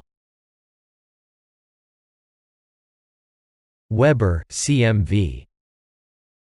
It is the grace and glory of a man to be the slave of his word. Delude not yourself with the notion that you may be untrue and uncertain in trifles, and in important things the contrary. Trifles make up existence, and give the observer the measure by which to try us, and the fearful power of habit, after a time, suffers not the best will to ripen into action. Wernick.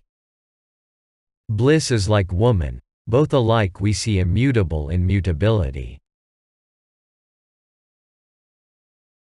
Wolfler. Eternity, eternity, how long art thou, eternity? For still to thee man's little life darts, like the daring steed to strife, swifter than post, than home-bound bark, or arrow speeding to the mark. Think, mortal, of eternity. Eternity, eternity, how long art thou, eternity? A circle infinite art thou, whose centre is the eternal now. The vast circumference men call never, for that it finds no end forever. Think, mortal, of eternity. Zeiler. Witness against thee. Wheresoe'er thou goest, thou bearest thy accuser, as thou knowest. Ziegler, Friedrich. The heart of man is older than his head. The firstborn is sensitive but blind, his younger brother has a cold but all-comprehensive glance. The blind must consent to be led by the clear-sighted if he would avoid falling.